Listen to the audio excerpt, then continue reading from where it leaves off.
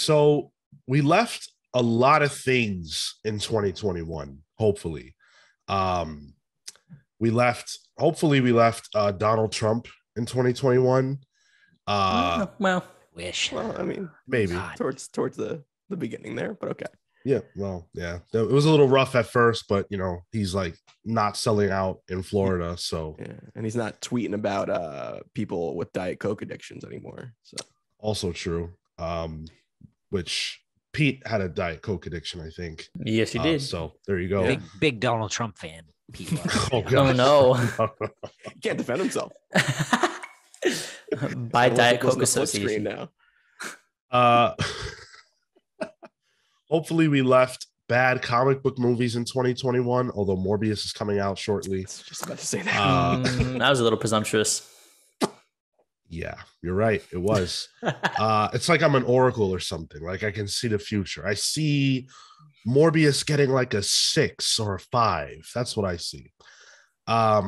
We actually left RPs in 2021. We left Pete and Phil from Philly in 2021, but we actually added something in 2022. New year, new us, new comics pals. Something is different about us, and I'm wondering what it is. It's a bit uncanny. Is it that you didn't introduce the show correctly? Well, we're leaving the intro to the show in 2020. Is that what we're doing? Okay. Yeah. All right. Yeah. I just wanted to make sure. Started with so. I'm like, so I guess we're starting. Okay. Yeah, that's right. I'm ready. Very first time that has ever happened. That's right. That's a Cale Ward ass introduction is what that was. What we have added in 2022, the first I guess it'd be the second new thing, depending on how you're engaging with the show. Because if you're watching, then you already know. And he's talked. Tyler Olson has joined the Comics Pals. Hello. We left our P's and gained some T's. Yes. Let's go. Yes. Sure. Yeah. You guys will know Tyler from formerly of the Long Box. Tyler has joined this show as a guest several times. Yeah, the host I forced myself to do a Howard the Duck episode. Yeah. The host of Journey into Quiztery, a very regular co-host on the Wednesday reviews. Tyler is an official member. Welcome and thank you for joining us. Hola. I was going to speak more Spanish, but I don't know any more than that. That's right. So you dropped the 2 white guys and got the whitest Latino you can get. Hey, wait. Yeah. That makes me a minority on this podcast. That's right. Yes, Mm-hmm. You're outnumbered now. How does it feel? Don't say the C word, guys. Come on. What's that? A cracker. Oh, we can't say it on Twitch. Whoa. But, Hey, come on. Jesus. Wow, Tyler. We're leaving racism in 2021. God. Good. You know what? I like that. I like that. Let's do that. So one of my late Christmas gifts to myself is you joining the show. So thank you for that. I'm a gift. Yes, absolutely. You are a precious gift, and I will feel very differently at the end of the year. So enjoy it. Yep. When I just make you laugh and then you just derail the show, which you've experienced multiple times already. That has happened. That's why you're here, to make me laugh. Thank you for the jester of the show then. Thank you. Must make the king laugh or else I get killed. There you go. Thank you for joining us on episode 271 of the Comics Pals. We are so happy to have you. We are starting off the new year fresh, as you can tell. Lots of new things on the horizon. So many that I can't even talk about it right now. But a lot of cool things that you can expect. Not just Tyler joining the show. We're going to be doing a lot of things differently.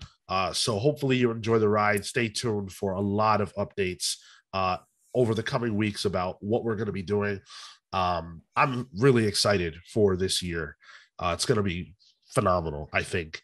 And of course, Marco and Cale are still here. How are you guys doing in 2022?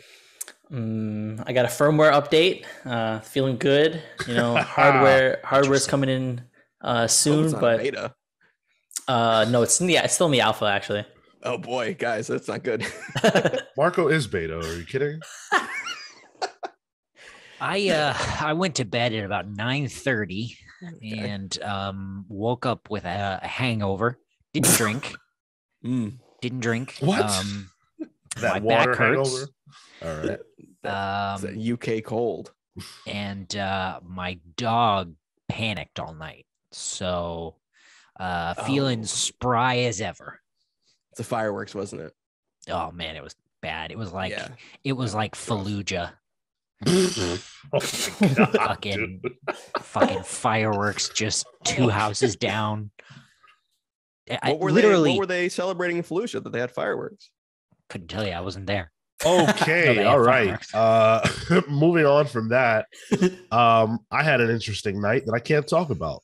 All I can say is that I'm happy to be here, and I Happy am about a lot of other things too. You're absolutely right. I'm glad you're like awake and alive. You had your little one up, and you're good to go now. So, Yep. If you people on YouTube might catch his eyes kind of drifting to his Christmas tree. That is part of it, but we're just gonna truck on, just soldier on. We sure are, because we have a lot of comic book stuff to talk about. If you can imagine that, this is a show about comics. We're going to be talking about the new Batman trailer that came out. I very much hope it's the last, by the way. No more. I don't want to see any more. Spider-Man No Way Home is still breaking all kinds of records.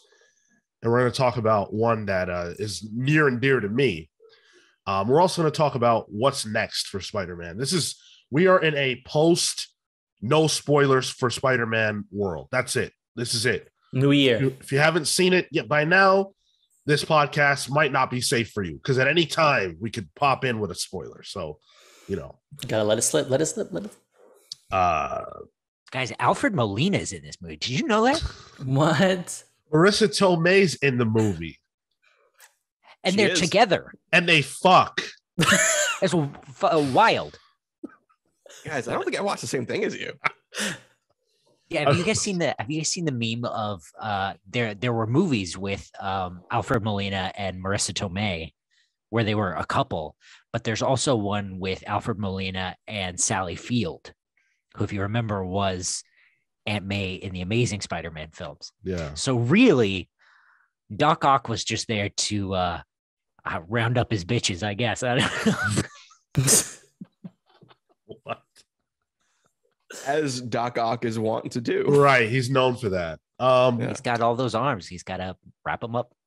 And in our main topic, we're going to be doing our comics awards for 2021. Better late than never. We're going to close out the year in an official capacity by talking about the comic books that we loved last year, the creators and the stories and all that good stuff. We're going to close out with that. Before we get into all of that, though, I want to let you guys know how you can support the show.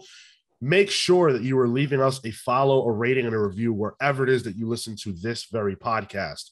On Spotify, you can leave us a rating now. So if you listen over there, leave us the rating you think is appropriate, which of course would be 5 stars. 5 stars for Tyler. Yeah, try to do 6 if you can. Yeah, cheat. Like if you can somehow, like if you've got a buddy, just say, hey, let me get your phone. And Absolutely. I did that with my old podcast all the time. Oh yeah, I did it. Most of the reviews and ratings we have are me doing that on people's iTunes accounts. Yeah, that's I not worked at an true. Apple store at the time, so I would be doing it on all the test demo devices. Yeah, absolutely. For real. I did. Yeah. Johnny Appleseed liked your podcast. I've done that walking into an Apple store. Right? You can. Yeah. YouTube.com/The Comics Pals. Make sure you guys are subscribing for free over there. Still trying to get to 500 subscribers, so help us reach that goal. Help Sean reach clarity. 500 subscribers. That is not going to happen. We will get to 500 subscribers before I have clarity. We're going to be announcing our book clubs soon, so stay tuned for that if you're excited about book clubs. And our weekly reviews for comics are ongoing. This Wednesday, well, I guess Thursday for you guys, we will be talking about Inferno. So come prepared for that. What else? I don't know. It almost doesn't matter because Inferno's coming out. It's the end. You guys, make sure you watch that on YouTube. I will be celebrating the end of Inferno by lighting my house on fire. So I'm going to be on my own. Inferno's going to go on. The camera will be great. Great. in the How- true spirit of Jonathan Hickman's Mhm. X-Men opus. Mhm. Burn everything down. Yeah. Everything. Yep.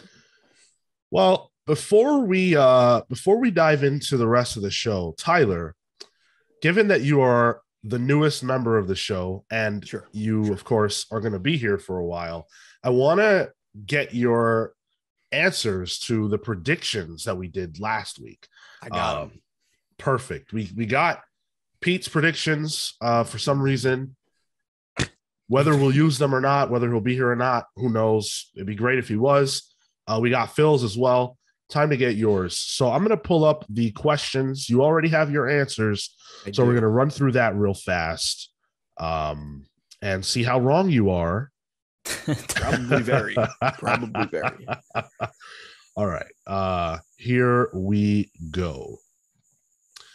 So the first question is, which superhero movie will you enjoy the most in 2022?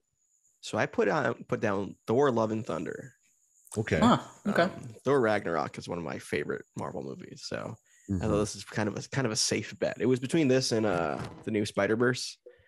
But I want to do something a little different here. And Yeah, plus it has Christian Bale as Gore. So like, that's crazy. how do you fuck that up? You can't. I'm jinxing it, but you can't. Do you want to add a second pick just in case your movie doesn't come I'll out? say Morbius. No, I'll say Spider-Verse 2. Okay. Spider-Verse 2. Yeah. Fair enough. Which superhero TV show will you enjoy the most in 2022? It's Moon Knight. It's got to be.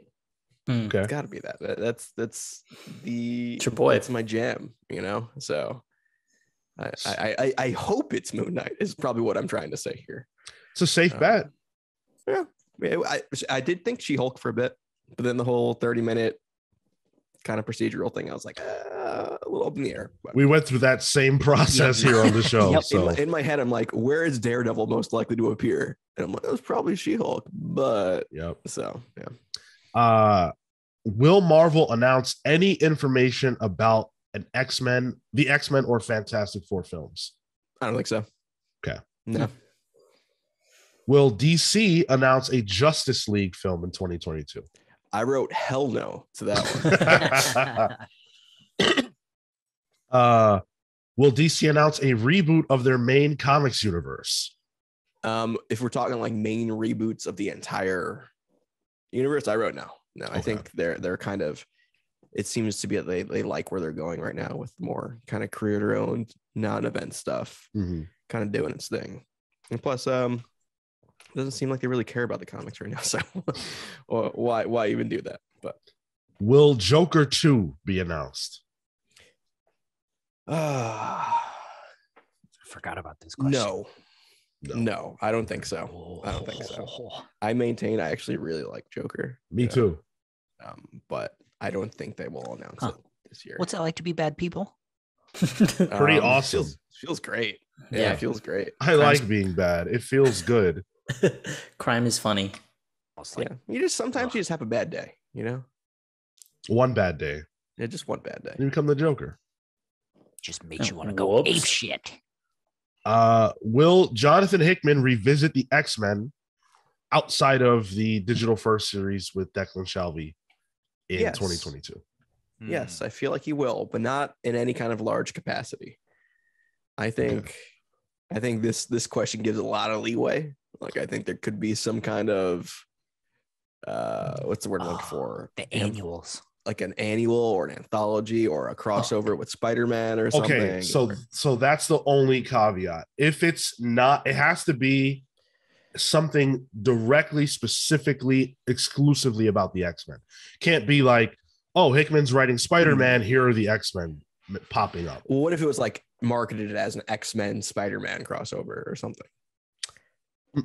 It has to be specifically like the X-Men are the only important thing about this story, unless it's like Hickman writing. I'm still going to say yes. Going to say yes. All right, cool.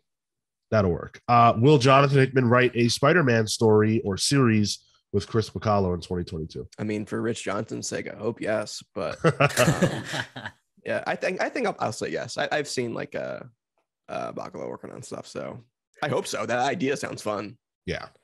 They seem to be really wrapping up this Beyond thing that they marketed as the new status quo for Spider-Man pretty quickly. Yeah. What the hell? What happened?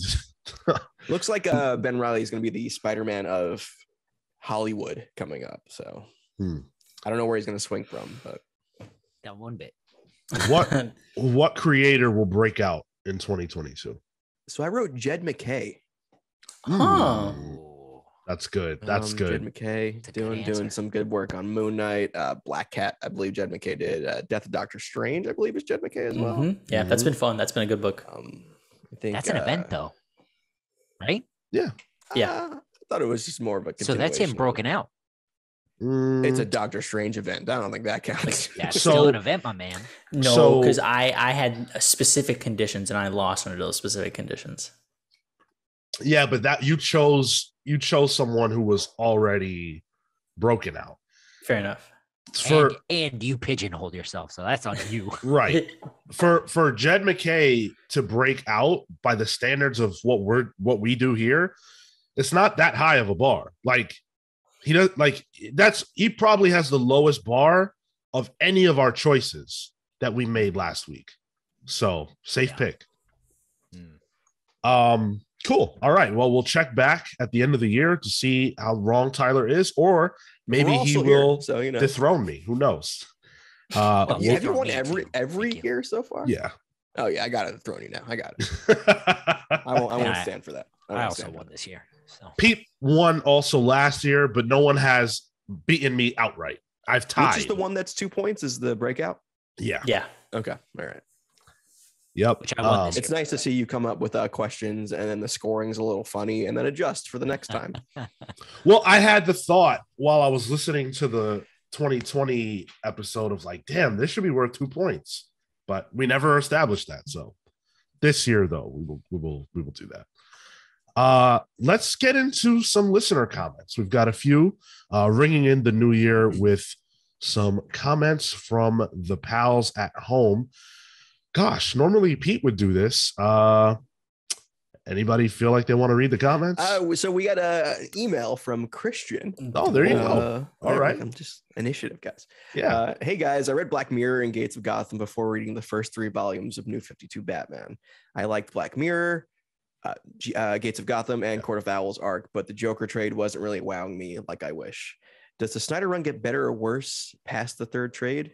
And then Christian also says, and never read a Spider-Man book, but super familiar with most of his general history. Would the Bendis Ultimate Omnibus coming out next week be a good starting point? I know people are very hit or miss on his writing. Thanks. It's a double whammy here. Yeah. I responded to this in the email, but I will say my thoughts here as well. I think that Scott Snyder does a really admirable job following up on Morrison's run. I think Morrison's run was extremely difficult to jump on after. One of those runs where it's like whoever comes on is just not going to do what they did, right? But I think Snyder did the best job that he could. I personally love the super heavy arc, and I love what comes after that. I know that not everybody's a fan of that stuff. To me, that makes or breaks the run. If you don't like the twist for super heavy, you will probably come away from Snyder's run saying it was but if you like it, it'll probably be up there for you. For me, it's one of the best runs that I've ever read. So I liked directly after the Joker stuff because it got into the 0 year, and I had a lot of fun with that. The Riddler, my god, really great arc. And all that stuff was pretty fun. Kind of gives you a take from Snyder on Batman's earlier work. That I think it works really, really well. I had a lot of fun. Yeah, I think the worst part of Snyder's run is that death of the family sort of thing.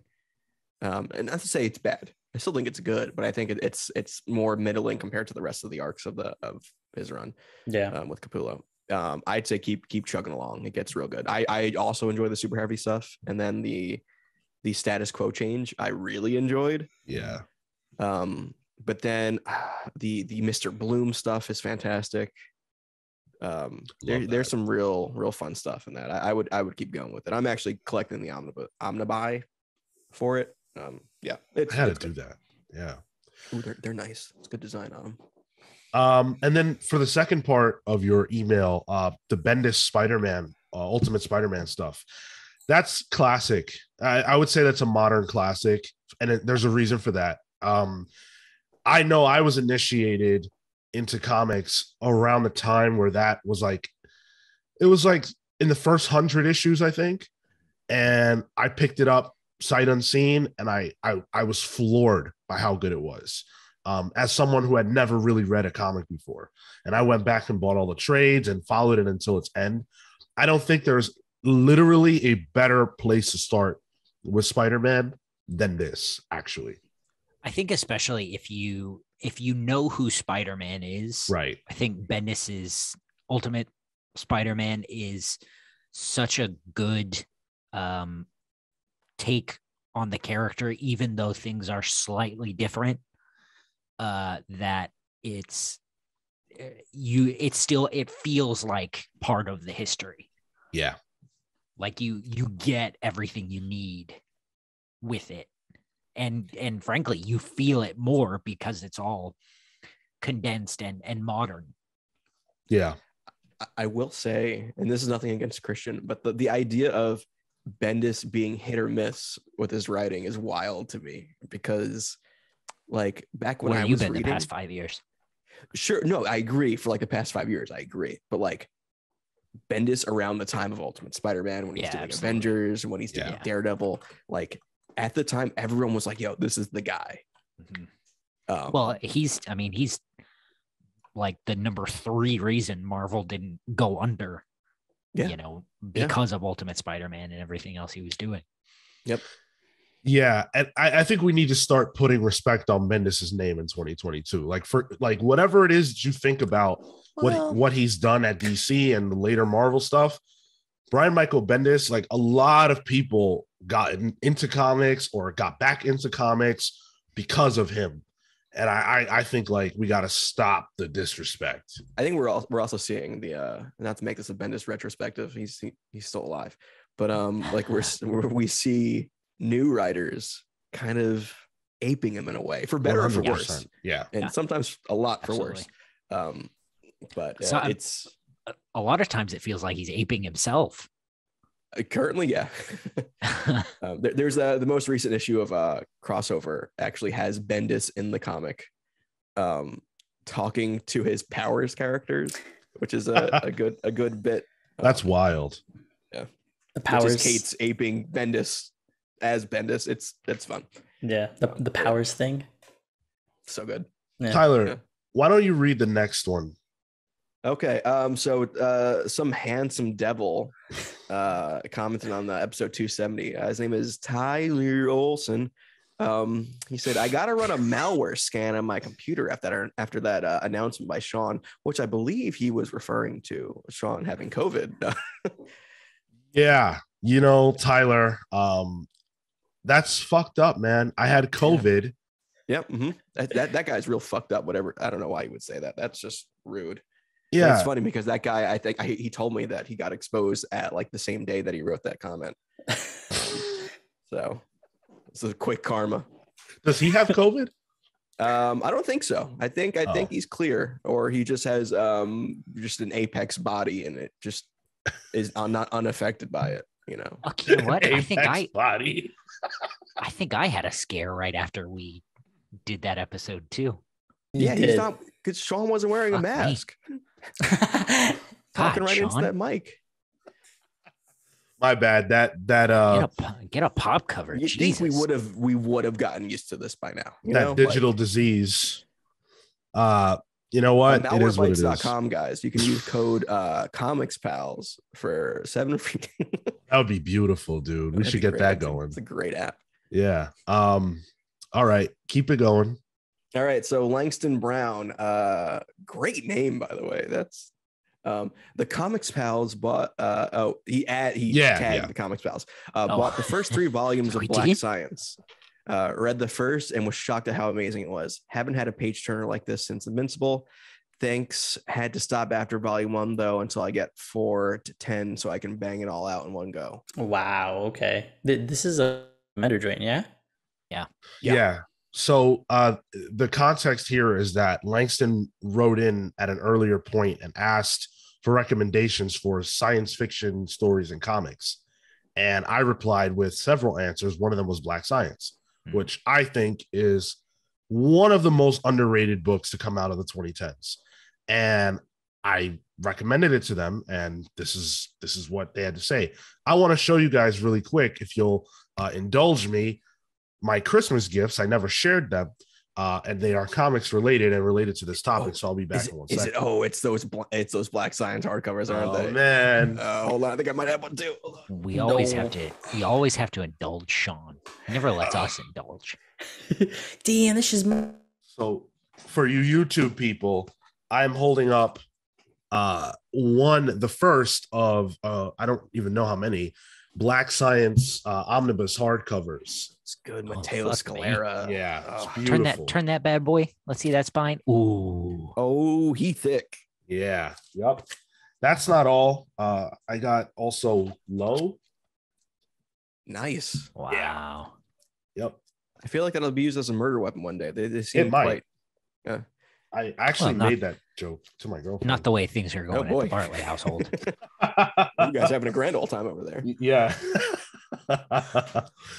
So yeah, thanks for writing in, Langston. And Langston, I will say, if you're liking Black Science, check out Remender's run on Fear Agent with Terry Moore. Or not Terry not Terry shit. Dotson? I can't remember. I don't know. I'm right. Terry Moore. I haven't read Fear Agent yet. It's pulpier sci-fi.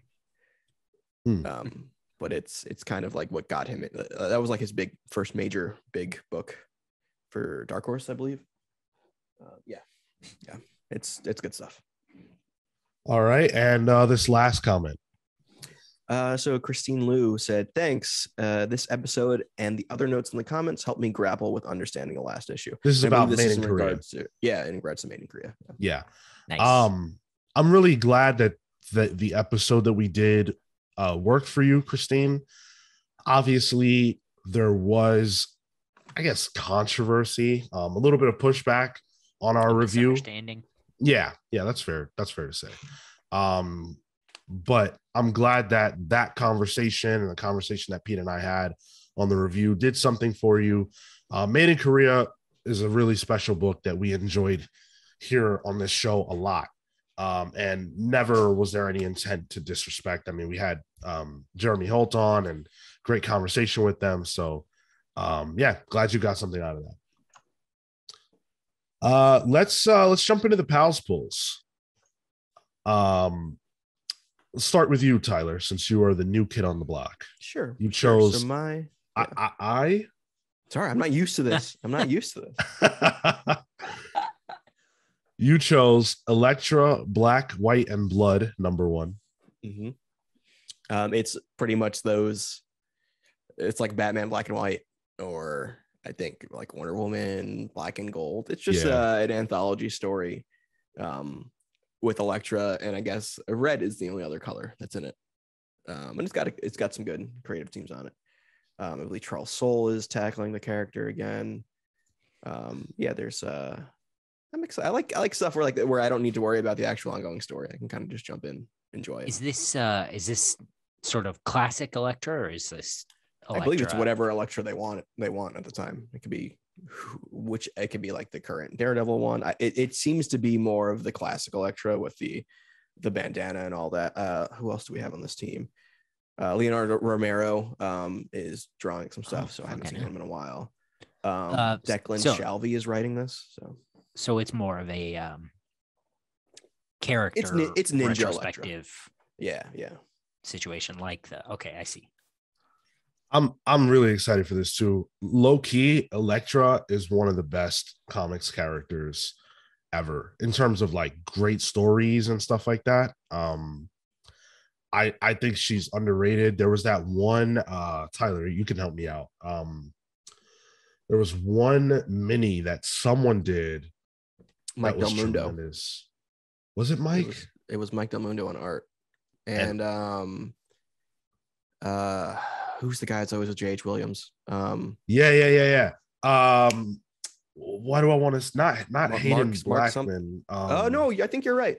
I think it was Hayden Blackman. Boy, was that a stunner. I did not expect that to be as good as it was. I was floored. Yeah, Elektra Bloodlines. It was part of that like all new run. Yeah. Yep. That was W. good Hayden stuff. Blackman and Mike Del Mundo. Yep. Yeah, that was good. Mhm. That was good stuff. And it was like what, like it's like one trade of it. Yeah. So it's super accessible. I don't know in terms of print. I don't know if you can get that physically anymore, but definitely pick it up. It's fun. Yeah, that was really a special run. You also chose Arkham City, The Order of the World #4. Has this been good? I haven't read it. It's really good, actually. Yeah. This feels like a Black Label book, except it's in main continuity. All I gotta tell you is that the art is by Danny. Like it deals with a whole bunch of like D-list Arkham characters that escape prison, and one of the doctors or that's trying to help them, but she's like not all there herself. And like one of the main characters is like the 10-eyed man. Like it's just weird shit like that I enjoy. But it is a good looking book, and it's written by Dan Waters, who is a very, very good writer too. So cool. Cale, you're gonna have to explain this one, my man. Elvira Yes. meets Vincent Price #4. So I've given Dynamite a lot of shit over the years, and that's not gonna stop. But I couldn't pull myself away from Elvira meets Vincent Price when I was looking at the solicits for the week, and I don't know anything about this book, so I'm just gonna read the synopsis here, and I gotta say, they got me. Amunet reads the spell of the final day, and Amun-Ra returns, bringing death and destruction with him. And everyone's invited to watch on their favorite streaming service. Can they be stopped? Can the mistress of the dark save the world from a pair of ancient gods armed only with a DVD of an unreleased horror movie from the 70s? Sure, it sounds crazy when you put it like that, but you won't know how crazy till you read the Inglorious Bastet. What? Yeah, I don't know. That sounded like word salad to me. Yeah, me too. I enjoyed that. I gotta check it out. I was hearing that in like the narrator from the Powerpuff Girls' voice. Yeah. You know? Hang on, let me see if I can do that. Yeah. Gotta find it. Can the mistress of the dark save There the we go. world Yep. from a pair of ancient gods armed only with a DVD of an unreleased horror movie from the 70s? Yeah, that's what I was feeling. Are you like an Elvira Vincent Price fan? I'm a huge Vincent Price fan. Okay. One of my favorite episodes of The Muppet Show, by the way. Yeah, tremendous. Yeah. I do like Elvira a lot. For obvious reasons. But this, despite it being Dynamite, right up my alley. I feel like that's the right amount of camp. And those two, I don't want to say properties, they're people. Those two people kind of match right. up. Well. Yeah. I'm gonna need a review from you next week on that. You got to wake up in the middle of the night and come on to the Thursday Just show. Start recording. Yeah. Written by David Avalone, who has done other people properties like Betty Page, and the artist Juan Semu. All right. So credit where credit's due. Yes, absolutely. You also chose Inferno #4. So did I. Oh, tremendous. I am so happy this is ending. Very upset that it's ending. But now I can get it in trade. I can do the whole thing. And I can sit very happily with my Jonathan Hickman events collection, and my life can move on. Okay. First of all, for shame that you're not reading this month to month.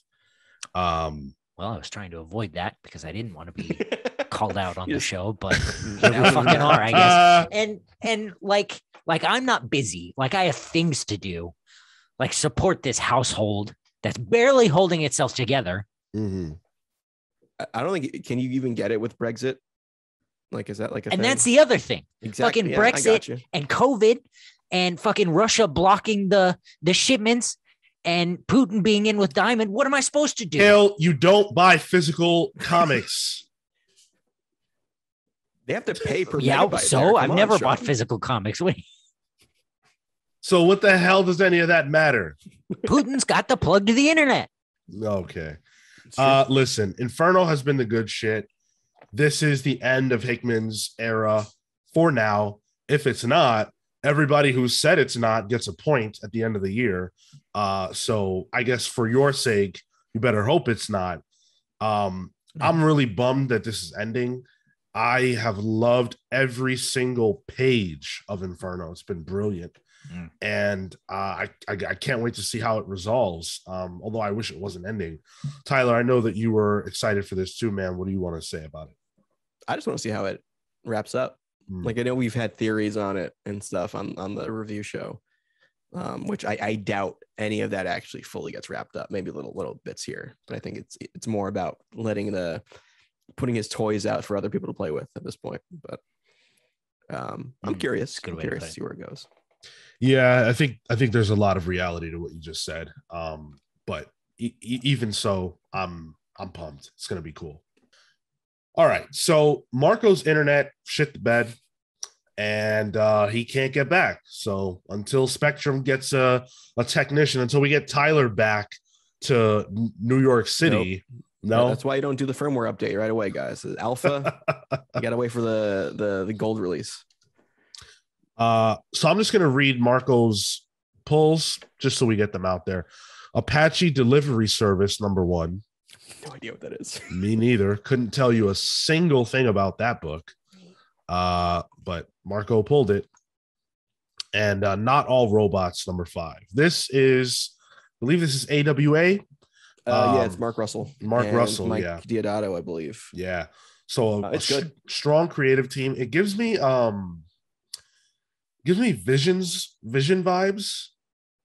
At least from the cover, because I haven't read it, but the covers give me Vision vibes. Yeah, that's not the actual story. It's given me. I mean, I like Mark Russell as a writer, as a creator. Yeah, and it is, if you liked his Flintstones run, this is more of the same. You know, it's a take on society, and the potential for where our society can go. It's like, we don't do jobs anymore. We have robots do it, but we all have like a house robot, and that people treat like shit. And one issue, I think the first issue, one robot accidentally goes rogue and kills everyone in Disney's Magic Kingdom by turning the oxygen to poison or something. And that's just like, whoops. Crazy. That only sounds like a matter of time for real life, frankly. You might be right about that. I'm not gonna lie. We don't. Have you guys ever seen the Animatrix? Yes, no. It's been a long time, but yes. That's sort of the premise of the Second Renaissance, which is the story that shows you why the Matrix happened, which is just humans got to the point where they created robots that could walk and talk like humans, and they made them go to work, and the humans stayed at home. And then the robots got tired of being treated like trash, and a robot killed its owner that was trying to kill it. And it became this whole thing that ended up in the Matrix. So Not All Robots, prequel to the Matrix, basically. Apache Delivery Service. It's a new Dark Horse #1 by Matt Kent and Tyler Jenkins. So yeah, that's definitely a Marco. Okay, yeah, that definitely tracks. Definitely. Interestingly, tracks. both of these also sound like hentai. Yeah, I could see it to a certain degree. Not sure where you're getting that from, but I mean, delivery service is delivering things. Yeah, and not all robots. Not all robots. What? All right, fair enough. Well, I want to talk about the Batman because this movie, it just, I don't like to get this excited about things, even though I get really excited about things. But this movie just feels like it's going to be really special. So we're going to watch the trailer, the Bat and the Cat trailer It has an actual title. We're gonna watch that now over on video for you guys. For some reason, I can't share my screen, so that's good. Oh, great. Does that mean I'm the? Hold on. I guess I can't. No, Sean was made the host. Yeah, that's kind of weird. Okay, there we go. There we go. I'm good. Here we go. Can you guys see that? Yes. All right. So this is the third trailer that they've put out. And it's primarily based around Batman and Catwoman. I think it's brilliant.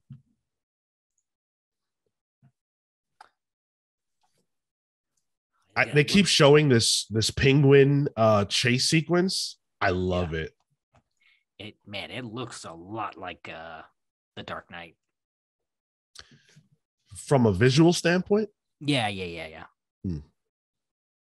There are Very echoes. I do like that Batmobile.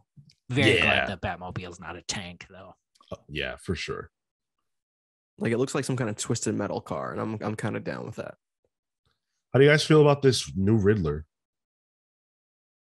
I mean, Paul Dano is creepy already, so like, yeah, that is Paul Dano. I'm a big fan of. I don't know anything about it yet. I mean, nothing's gonna top Jim Carrey's rendition of. Of course. I mean, come on. So, can we talk about Zoe Kravitz? Because holy shit, man. Over Jim Carrey's Riddler? I don't think so. They're like a thing now, currently, I think. These two? Pattinson is. Yeah. God, how could you not? Isn't she with Aquaman? No, that's her mother. It is? Yeah. Yeah, no, from the Cosby Show, right? Yeah. That's her mother? What? That's her mother, yeah. And they look father's the same. Lenny Kravitz? Yeah. Oh, shit. Okay. Mm-hmm. What's that guy? She's a really talented actor. She was on a show called Big Little Lies on HBO. That was really good. She was really good in it, rather. Oh, yeah. Lisa Bonet, of course. Mm-hmm. Oh, yeah, Lisa Bonet, yeah. This is also like, from a visual standpoint, she's like the same as the year one Catwoman, right? Yeah, I hate it. Oh, okay. It's dumb. I'm sorry. It's Wow, dumb. you don't like the. It looks the good. beanie? It looks good on in a comic book.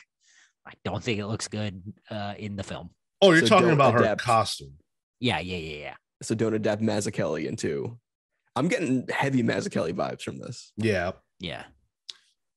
This is like, from a visual standpoint, I can't even imagine a better looking Batman movie. This is exactly what I want. This trailer is great. Again, we don't really need any more trailers for this movie. I got it already. Yeah, after Spider-Man, I'm like, yo, I'm done with trailers. Like, they're showing too much in this. Yep. Yeah. Although I will say, I feel like they've kept a lot under the vest. I really don't feel like we've seen much of this movie yet. Because, like you even said, they keep showing that penguin chase scene. Yeah, right. They keep showing the same 4 scenes. You got Pretty the courthouse, much. you got the car chase scene. the Riddler, like doing obscure things that we don't really know what's going on. I think these trailers represent a good way to handle the fact that you've got to promote your movie with trailers, but also not giving away almost any story. What do we know? We know the Riddler is really upset and doesn't like the way Gotham is, and somehow Batman is involved in that. And Catwoman is around, and Penguin's a goon, and Batman's really pissed about his past. That's it. I'll be excited if they can do the mystery well, especially, given what we know from the trailers. And granted, what we know isn't much, but how much longer is that going to be? I think this movie has the potential to accomplish one of two things that Batman fans have routinely sort of complained about with the movies. One is that we've never really had a mystery Batman movie. And that's like, I would say that's the number one complaint And this movie seems like it's on point to deal with that if the mystery works out. The other thing, this movie's not dealing with it, but the other complaint is no Robin. So this movie can at least solve one of those problems. But yeah, great trailer. I can't wait. This movie needs to come out now. Like, I wish I could just go to sleep and wake up the day I have to go watch it. I mean, it's what, March? March, yeah. March 4th. That's not that far. No, not at all. So yeah, we will continue to talk about this movie as it gets closer, but I really, really hope we don't see any more footage. So let's talk about Black Panther. So the Black Panther story going into Wakanda Forever has been one that, for me, it's kind of sad. So obviously Chadwick Boseman died, and Marvel Studios, Kevin Feige, they've said we're not recasting Black Panther. We're not recasting T'Challa, I should say. Sure. Yeah. And that's been their hard stance. And I believe that for them, given that they were intimately aware of the actor, they had these real this connection with him and what he meant to the Marvel universe, they just don't want to tread on that. And you know, it's possible that it would feel weird to see somebody else play that character. But we have talked on the show about the fact that or at least I wish they would recast. And I'm not the only one who feels that way. Notably, Derek Boseman, who is Chadwick's brother, told TMZ that he feels that Chadwick would have wanted T'Challa to be recasted. The quote, it's a paraphrase, but from TMZ, they reported that he said, Chadwick thought T'Challa was bigger than just himself as one guy. This has re-sparked the conversation about whether or not we should have T'Challa in the MCU. 50,000 people have signed a petition to recast him. So that prompted me to want to bring this conversation back up. Tyler, you've never shared your thoughts on the show about this issue.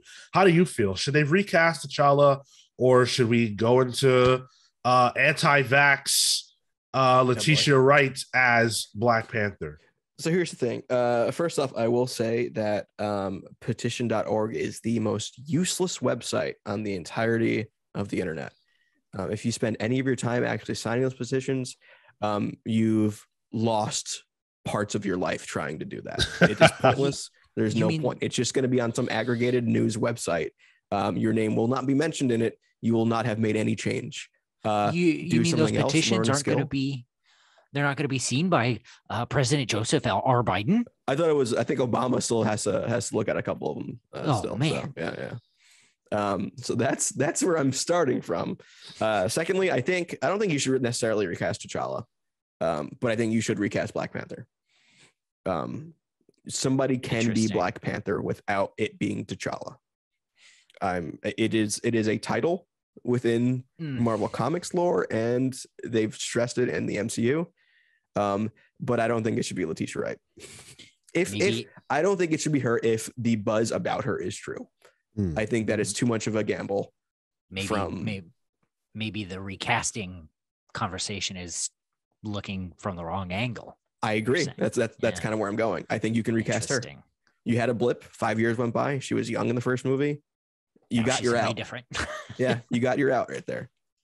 Well, the problem with that, right, is that Black Panther 2 is already, underway. It's well underway in production, right? So she hasn't been able to film a lot, though. This is true, but I gotta imagine she's filmed, Sure. So it would be she tough. got hurt filming, so right. Allegedly, I don't know the exact story behind it, and it's not unprecedented that they take an actor completely out of a film that is nearly finished. Sure. But she's almost assuredly the main character. I don't think so. I think this is an not ensemble if she's piece. taken out. Honestly, I feel like this is an ensemble piece. You know, the way it's been marketed as Wakanda Forever, this is a Wakanda story. I don't think it's centered on one character. I thought they were two separate movies. Huh? Was I wrong about that? Wakanda Forever and Black Panther 2? No. Same movie. Yeah.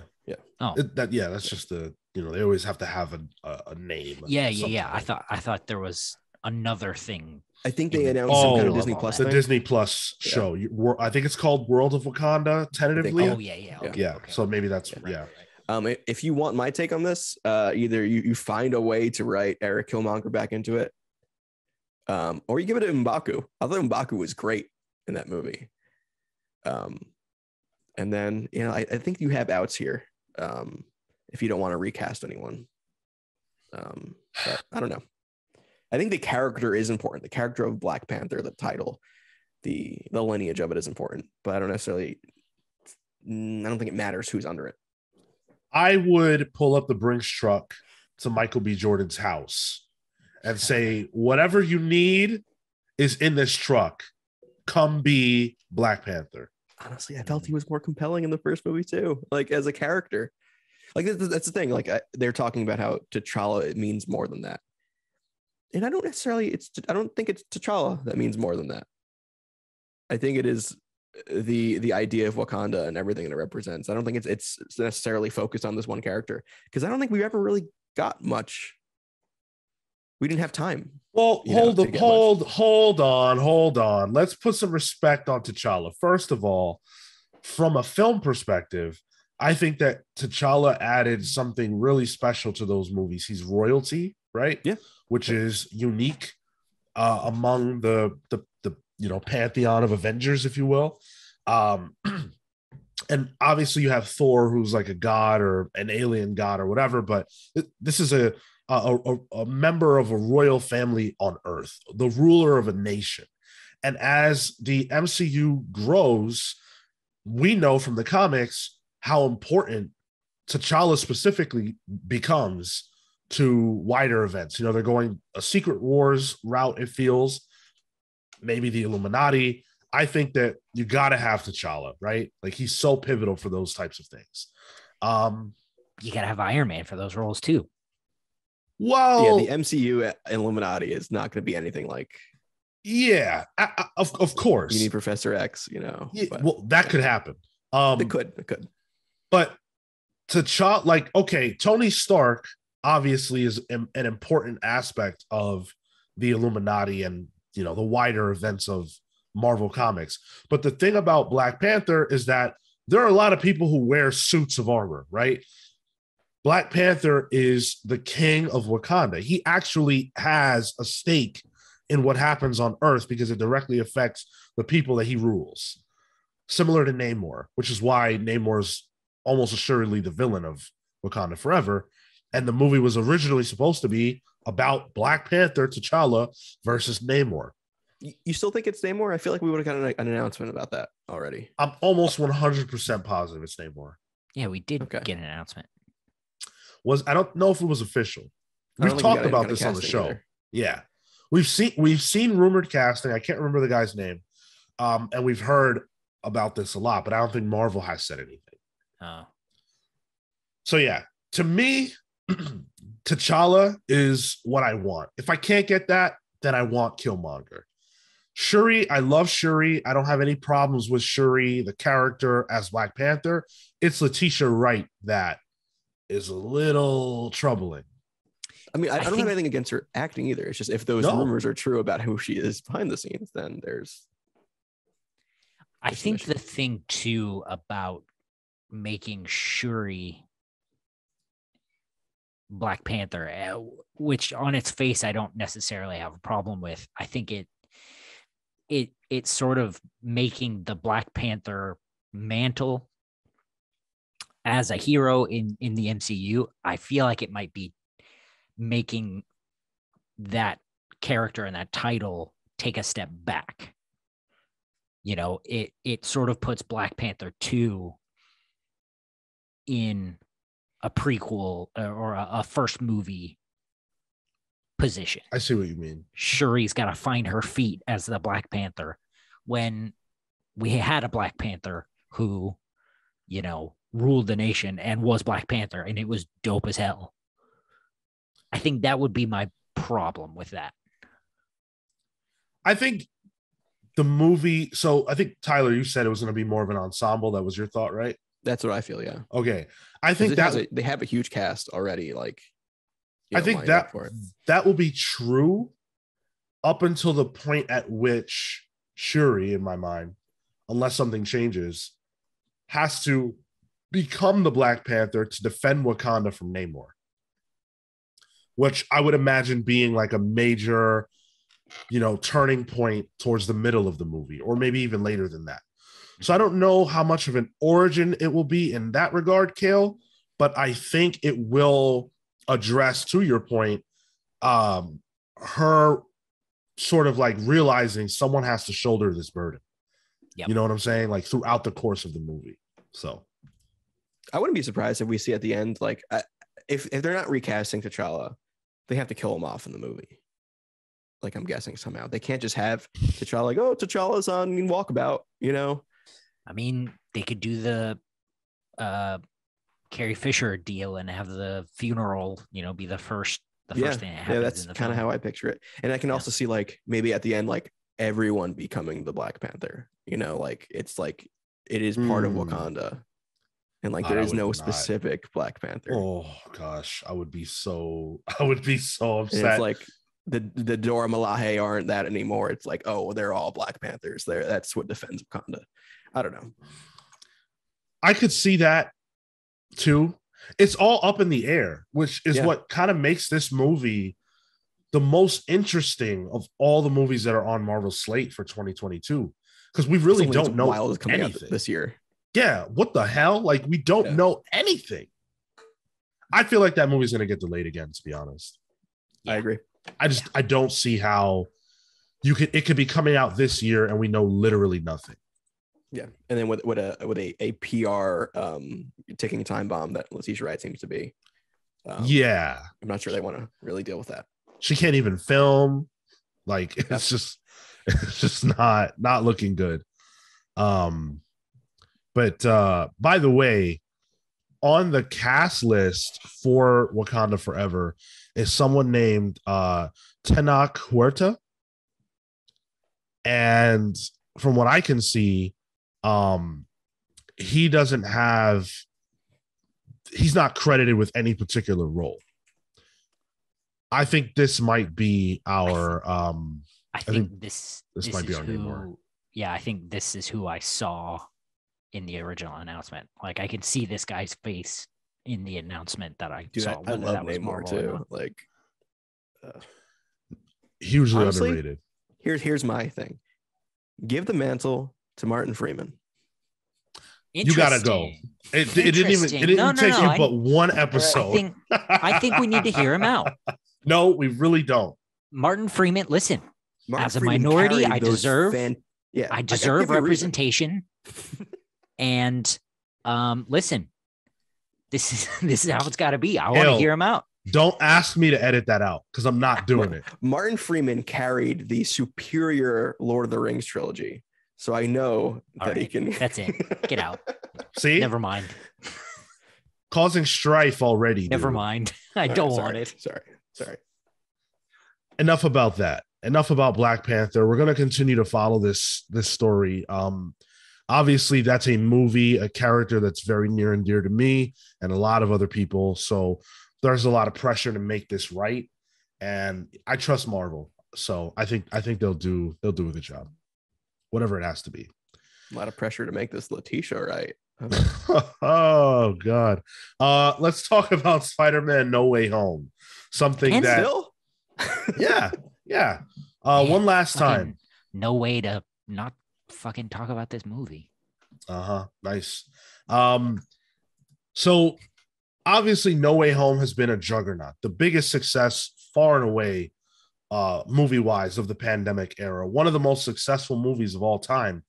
So much so that it has done something remarkable. It has passed The Dark Knight, taken The Dark Knight slot as the 12th highest grossing film of all time. Wow. It also broke another record too. What was that? Movie to lead to the most deaths in real life. Who died?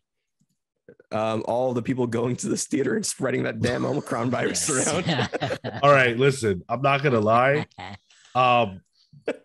We went to see No Way Home on Thursday. Yeah. The next day, my girlfriend was sick. Yep. So could be. I'm just saying, guys. But no one died. We didn't die. We're alive. I'd be very confused right now. Why are you doing the show right now? So it surpassed The Dark Knight as the 12th highest grossing film of all time. Domestically, $536 million. And that's only so far. Who knows where it will go? It could get $1 billion domestically, which, I mean, that's remarkable. That's unheard of. Yeah, it got its $1 billion without China. Am I right? I believe that's correct. A true American film with a British lead, but Yeah, right. That's not the only major success that this movie has. Spider-Man No Way Home is the only superhero movie in Rotten Tomatoes top 10 movies of 2021. Yeah.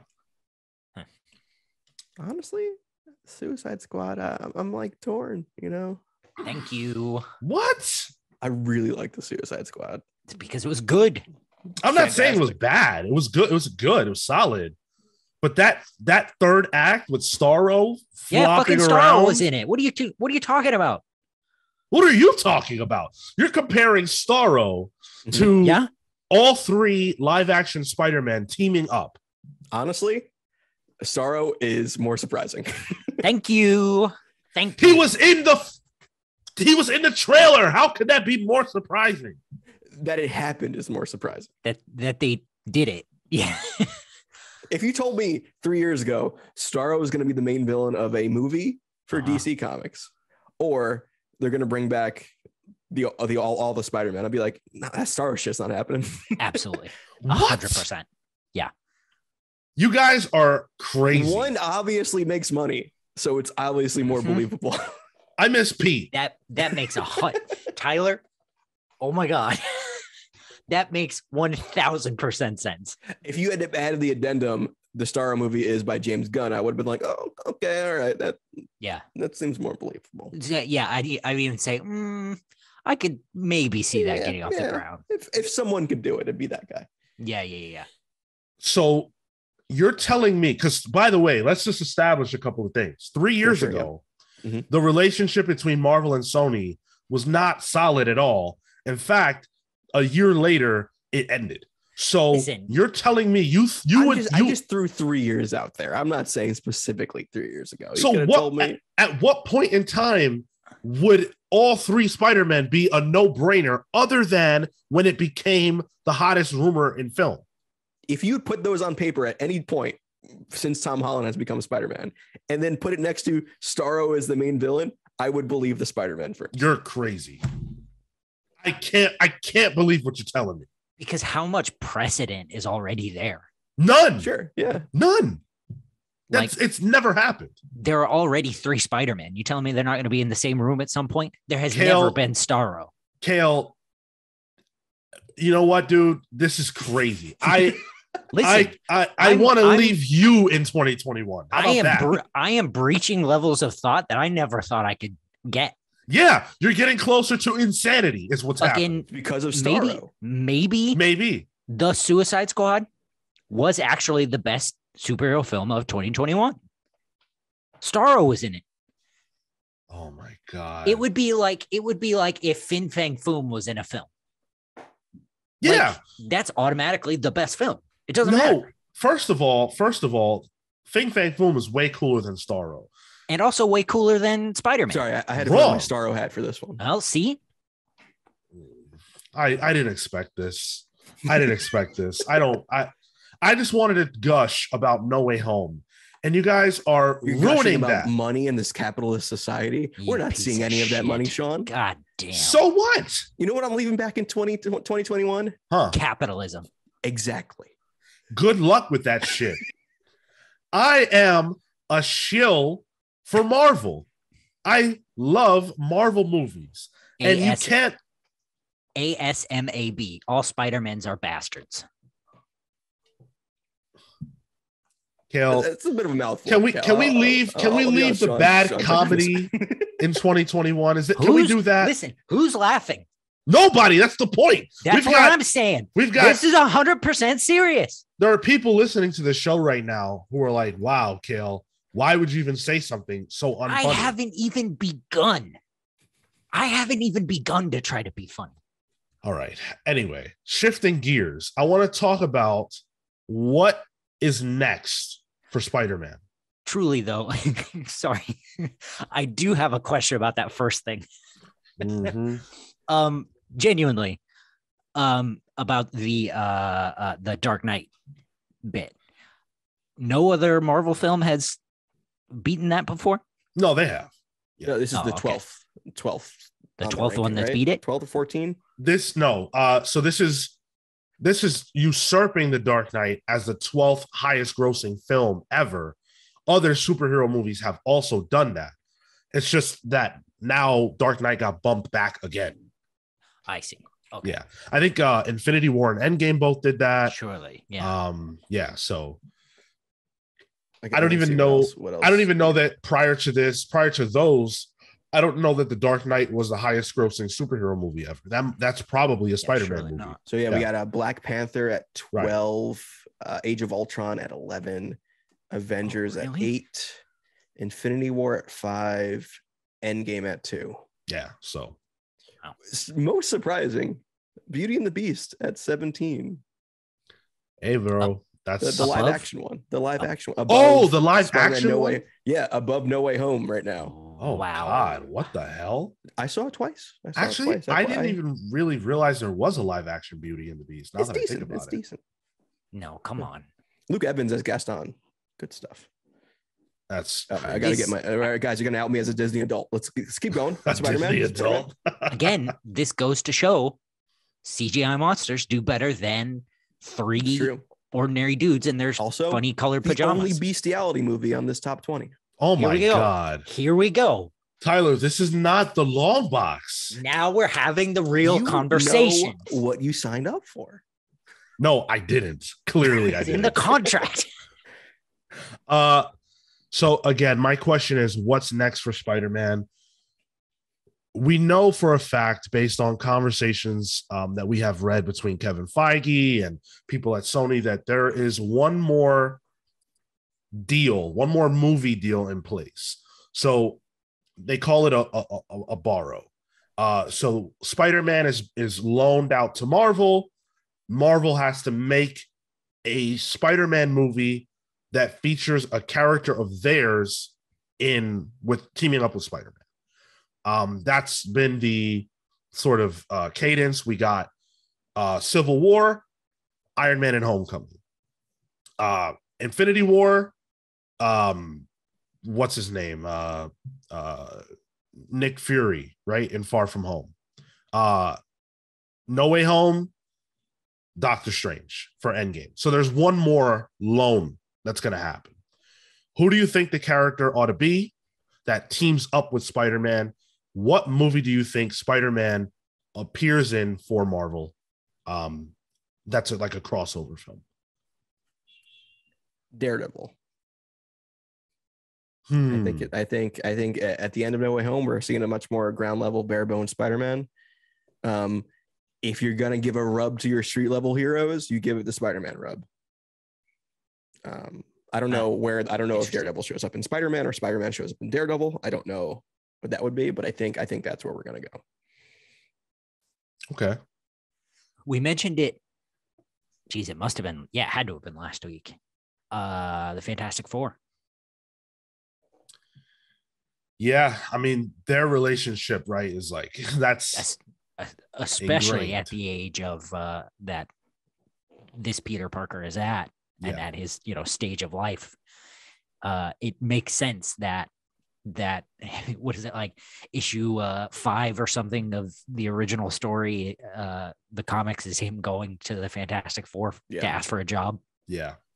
I mean, he does need a supporting cast now. So Johnny Storm, That's what I'm saying. could work. I think that's a good idea. My only concern with it is that trying to get over the Fantastic Four as their own thing in their own movie, injecting Spider-Man into that might muddy the waters of whatever story they're trying to tell.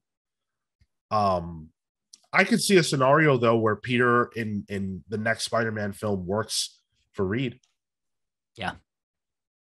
In the way of like similar to the video game where he works with Doc Ock. Yeah. Okay. Yeah.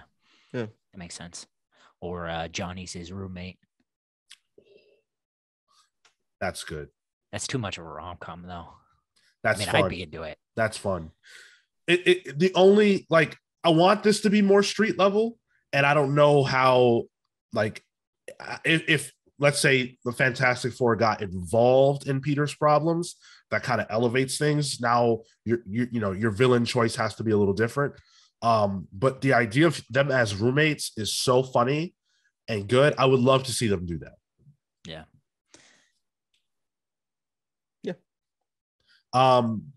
Villain wise, so this movie No Way Home was actually originally supposed to feature Kraven. Before they realized that they could do what they ended up doing, it was going to be about Kraven. I still love that. I love the idea of Kraven coming to hunt the spider and all that good stuff. I really want that to happen. However, now that Marvel has reintroduced the Kingpin, I'd really love to see that. Okay. That would be good. That was my first thought, but I do think the next one will be Kraven, because I think now with the combination of Peter's identity being revealed and put on blast, and the way that the film ends with Spider-Man now being a menace front and center, it makes a lot of sense to me that Kraven would come hunting. Well, remember, no one knows who he is anymore. Right, but he's still going to come hunt The Spider. Yeah, absolutely. Yeah. I'm with that. Yeah. Yeah. And to that, actually, I think that's a great opportunity for Peter to put on the black suit. I mean, do we have Aaron Taylor Johnson cast as Kraven, right? Oh, yes, for the mind. solo movie. Yep. Ugh. Yeah. So, I mean, I think there's a better way to incorporate the black suit. Go ahead. Into all this. I think the villain of the next one is J. Jonah Jameson. We've already got inklings of it. It's him. That's how you get him back to the ground level. You already established that there is an antagonist, and from there you can bring in the Spider Slayers, Scorpion. I was going to say Alistair Smythe, and that's how you bring in your Venom. That's not Eddie Brock. I love it. What if Matt Gargan Venom, which is just a force of nature, and Matt Gargan's already been introduced, so that's not bad. What if Jameson and Kingpin team up? Kingpin has the resources. Jameson has a cameo. I could see that as a cameo to kind of interconnect things. Yeah, sure. They hire Kingpin's like, oh yeah, I know a dude, and it introduces Alistair Smythe. Yep. God, the animated series is so Scorpion. fucking good. Yeah, dude. The video game Scorpion costume, so good. Yeah, man. But then imagine that with the symbiote. Like he's been wearing the symbiote this entire time. He doesn't have the Stark tech anymore, but this thing gives him extra powers. And he's like, oh, okay. This is, I don't have the support system anymore, but this suit's giving me it. So he goes a little crazy. He almost kills Scorpion. Yep. There's the grudge. He decides, oh, I can't do this anymore. That's fucking Spider-Man. What is it? The one we just read by Chip Zdarsky. Oh, yeah. Spider Shadow? Spider Shadow. Shadow Spider? Yeah, maybe not as dark, but yeah. But that's kind of the origin for Venom, right? Like that's the symbiote. Yeah, but I think you need to differentiate it from Eddie Brock at this point. So make this asshole stand on his own 2 feet for once. Peter? Yeah. And get a new actor. Oh God. You've got to leave your biases at home. I don't care how many backflips this jerk can do. He's no good. You're no good. How about that? I know. I can't even do backflips. That's why I'm not Spider-Man. Yeah, I want to see you do a backflip. For when we get 1,000 subscribers, I want to see you do a backflip. How about that? Flip. I'll do it. Do a flip. You'll do it? I'll do it. That's your word? 1,000 YouTube subscribers? Yeah. I'll do a backflip. Absolutely. I will get us 1,000 subscribers by the end of this year. Let's do it. All right. You better start training now. Are we just doing standing into a pool on a trampoline? Doesn't matter. It's just a backflip in general. Just a backflip. I don't care how you do it, as long as you do a backflip. I can do it. I still got a little bit of vigor in these old bones. I think a backflip will tap you out, though. I think. Yeah, I can do one backflip. Yeah, I think you got one more, and that will be all I can do for the rest of my life. But I got one. One of my friends injured himself trying to do a backflip not that long ago, so I'm eagerly anticipating this. Okay, 1,000 subscribers. Let's go. Oh man, but you have to do it by the end of the year. Or no backflip. It's gonna happen. So okay. I feel like some amount of what we just discussed regarding Spider-Man is what will happen. Whether it's the Matt Gargan idea, Scorpion, J. Jonah Jameson, Kraven, Symbiote, I feel like some amount of that is going to come to pass. Daredevil, Kingpin, I could see all of that. Frankly, I could see a lot of that happening in the same movie. But I do believe some amount of that is going to happen. As far as just real quick before we move on, the next cameo for Spider-Man, like where he'll appear next, as far as a non-Spider-Man film, I'm going to say the next Avengers. Like a new Avengers? Yeah, surely. Yeah. I think he's got to be a part of that. Don't know when it's going to happen. I hope if they do a new Avengers, they bring Mike Coulter back, because his Luke Cage is so good, man. Dude, it's so good. If they do, Luke Cage is so integral to the new Avengers. So. If they do the new Avengers, like, Bendis new Avengers, I'll lose my mind. I'll do 2 backflips. No, I'm just kidding. I will watch him do 2 backflips for that. I almost dug a hole for myself. Yeah, I pieced that one together. Tyler and I will do 2 backflips together. So there's that time difference. I don't think it'll work timing wise. So yeah, that's my thought. New Avengers, Spider-Man front and center, with Captain Marvel as the leader. Okay. Yeah. Okay. That's not what I want. I don't actually want Captain Marvel as the leader, but I think that's what we're gonna get. Sam Wilson. You don't think it'll be Sam Cap? That's what I want. Right. That's what I want. I just feel like Marvel wants Captain Marvel to be the main character of the MCU. So interesting. Okay. Early on, the conversation was that Doctor Strange was going to be the new Iron Man character. Yeah. Yeah, absolutely. I don't think that Doctor Strange should, or he doesn't feel like a leader. I don't see him leading a team. He could still end up being the main character, I guess. He arguably is right now. For this specific era, he might be. Yeah. That's fair to say. But I think when it comes to leading the new Avengers, there's really only 2 options, and that's Captain America, Sam Wilson, and Captain Marvel. Yeah. So we'll see how that shakes out. Little update on a news story from last week. We talked about the Avengers Eternals event that appeared to be forming. Now we know that there's more to it than that. It's actually a 3-way. It's a triple threat. The Eternals, the Avengers, and the X-Men are going to war. Judgment Day is coming in the summer of 2022. Marvel's promoting their next big event. A menage a trois blockbuster. Now last week I said, I don't care about Avengers versus Eternals. This, I think I do care about. Add a little X-Men into anything. Yep. And then you're like, okay. Dude, you could pepper the X-Men into literally anything, and I'm down for it. Honestly. X-Men and Power Pack. Let's go. Let's do it. That makes sense. Those kids are mutants, aren't they? It's happened. It's pretty good. Yeah. Oh, there you go. X-Men and WWE. Let's get it. Roman Reigns versus Wolverine. Yeah, Oh, that makes sense. Just got news. Cyclops has been released. We wish him well in and his all the future New endeavors. Mutants. They're doing New Mutants 2.0 instead. Oh, okay, all right. Looks like they've changed up their minds. Okay, well, we'll see what happens. I'm reading Eternals. I'm really liking Eternals. I'm reading Avengers. I am enjoying Avengers, and I'm really liking X-Men. So I think it's only a natural conclusion I will read this. Am I excited for it? I don't have excitement built into me anymore. It's been bred out of me, but Bread. I will read it. Interesting. Yep. So Kieran Gillen is writing Immortal X-Men.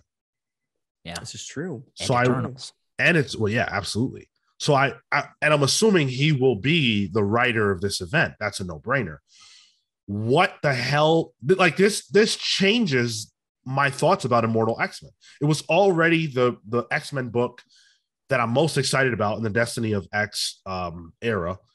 Now, knowing that it's probably going to be the lead into this event, or at least have some seeds planted, this is the most exciting Marvel book coming out in 2022 for my money. And also, if you like high concept Hickman style storytelling, what Kieran Gillen's been doing lately is that, except with a little more humor and personality into it. Yeah. So I think that's like Gillen's Die. bag, if you're reading Die is fantastic. Even Eternals, he made the Eternals likable. Like Icarus is still a shithead, but he's almost likable because he's so dumb. But like, yeah, I'm a big Gillen fan. Once and Future, another good Gillen book right now. Peter Cannon Thunderbolt. If you're that was good. Yep. Yeah, I really enjoyed that. Yeah, that was really good. So I can say if I can have any excitement, it's not necessarily for the idea of this, but if it is Gillen, the excitement would be for Gillen. That's fair. Is this just going to go across the titles? I hope not. I hope it's an event that is, its own thing. Whatever the title is going to be, I hope it's its own thing. Because the Bleeding article, the Bleeding Cool article that we have has Eternals, X-Men, Immortal X-Men, and then Avengers listed as the books, I guess, for this event. So that's what I'm wondering. What do you mean the books listed for this event? Because we know that those books are going to cross over, but we don't necessarily know that they're all connected. No, just we don't know that like those titles are going to, like, whatever the event is called, right? We don't know that those titles will represent the event itself. My assumption is that the event itself will spin out of these titles into its own thing. And we'll have a Judgment Day #1 or whatever. Oh, yeah, exactly. Whatever it's going to be called. That's my thought. Okay. That's my hope. Right. Yeah. Super excited for this. I hope it's Kieran Gillen, man. I'd love to be excited about that. Judgment Day by Jason Aaron. I'm out. Jerry Duggan? I think I'm out. Thank you. I think, yeah. Really? I'm a Jason Aaron fan, so I'm not a Jason Aaron fan. I'm just kind of, I don't know. I'm burnt out. Maybe cool down on him since the Thor stuff. Yeah. I tried with Avengers. I tried really hard, but I just couldn't. I just couldn't find myself in it. Yeah, it's a little goofy. It's off kilter.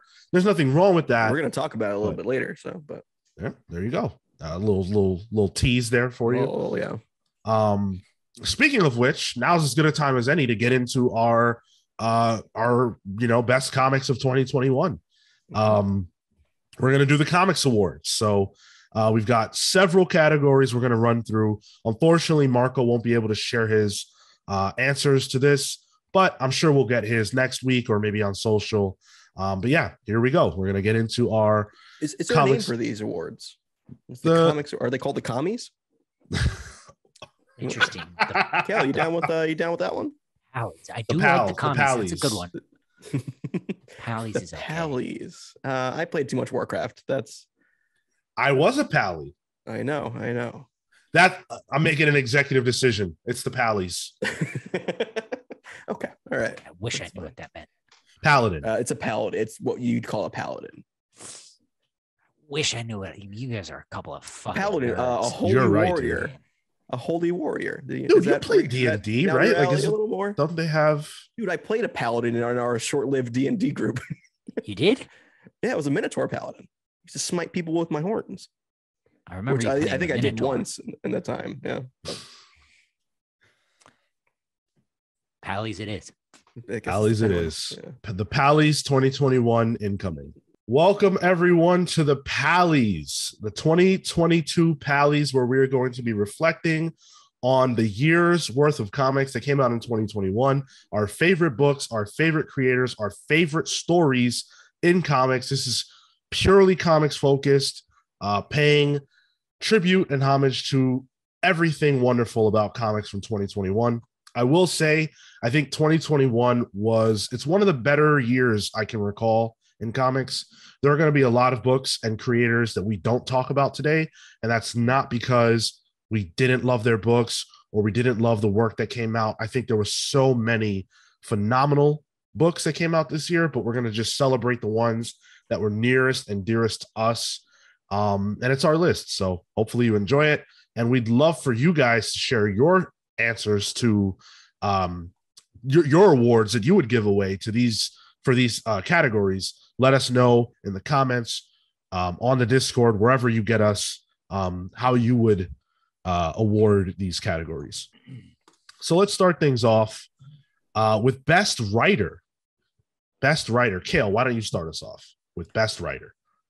So for me, Best Writer gotta be Cale Ward. He really stepped up this year and wrote. No, I'm just kidding. You're gonna say the best writer is Common Writer, but hey, this one's pretty good this year. I'm not gonna lie. For me, Best Writer 2021 got to be Ron V.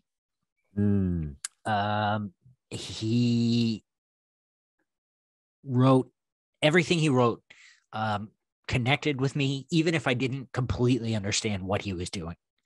I think specifically about Swamp Thing. First third of Swamp Thing, yeah. Really, really enjoyed his Swamp Thing.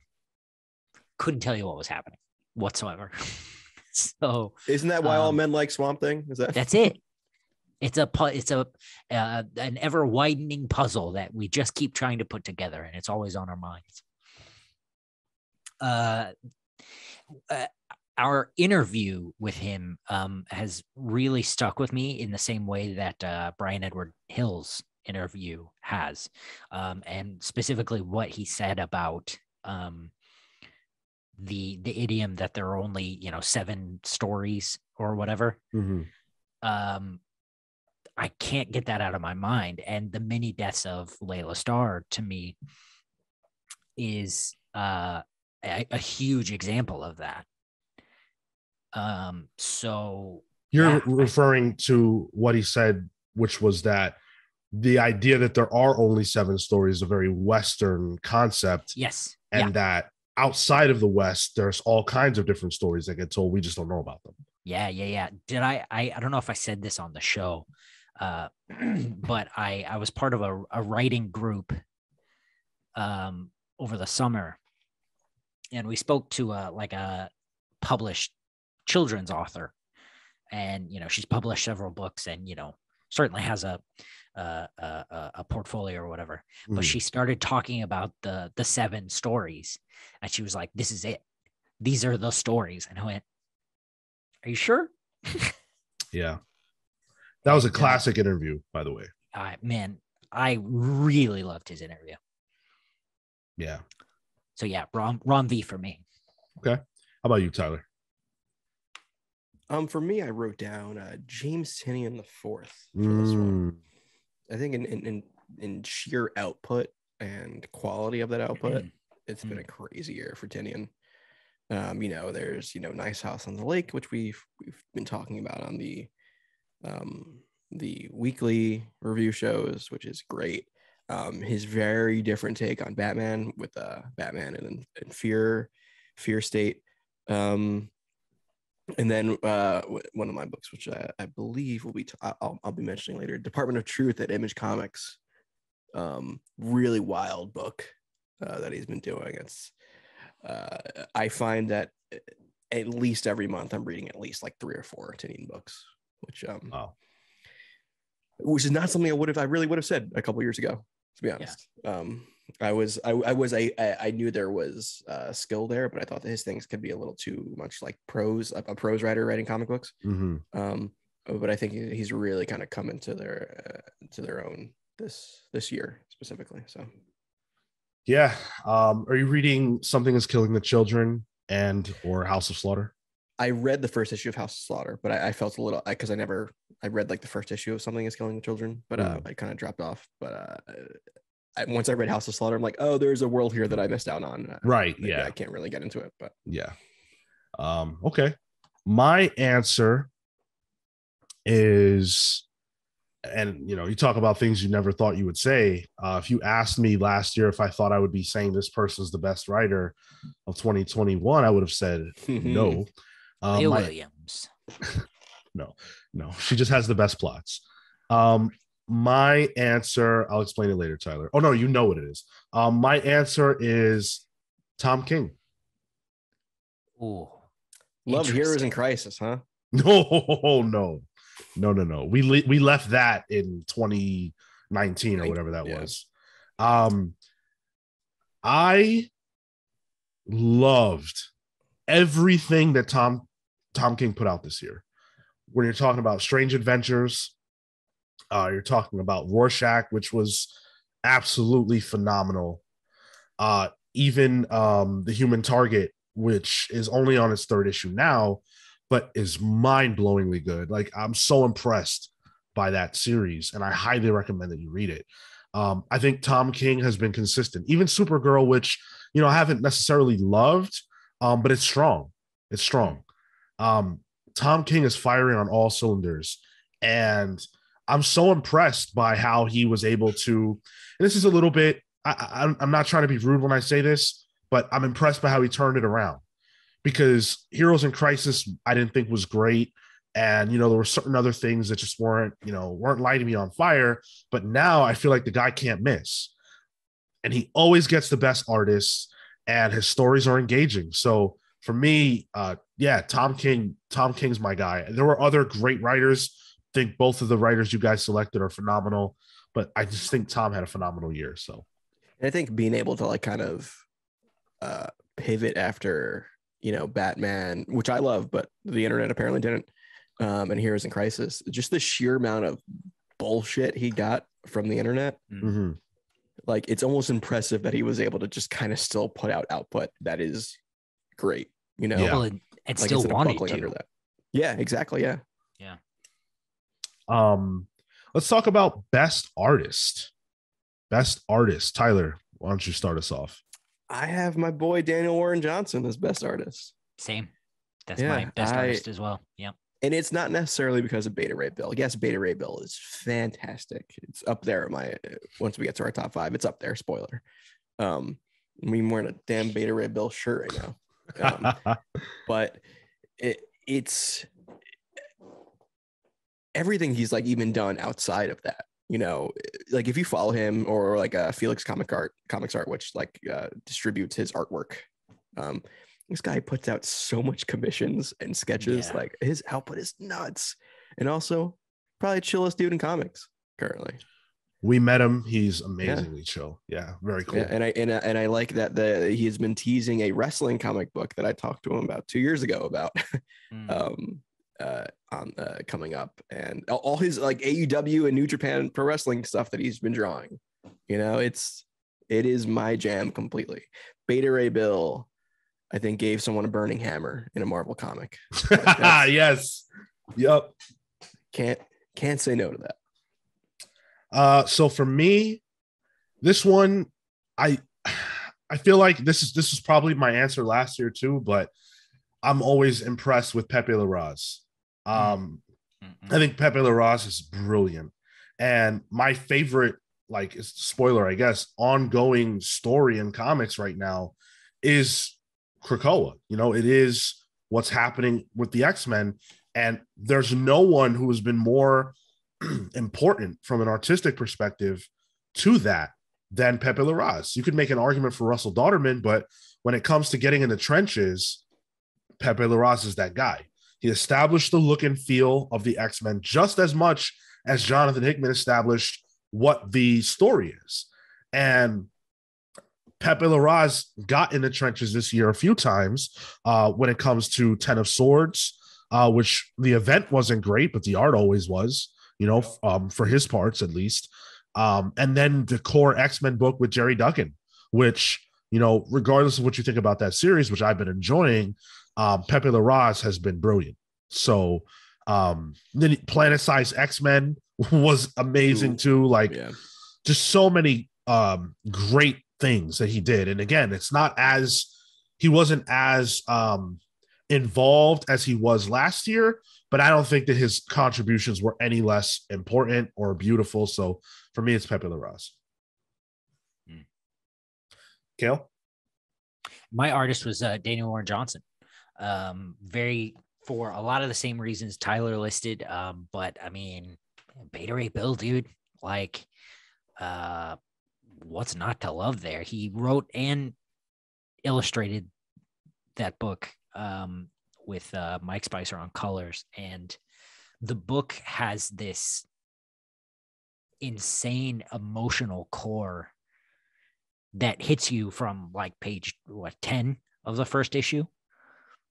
You feel something for this alien Norse god that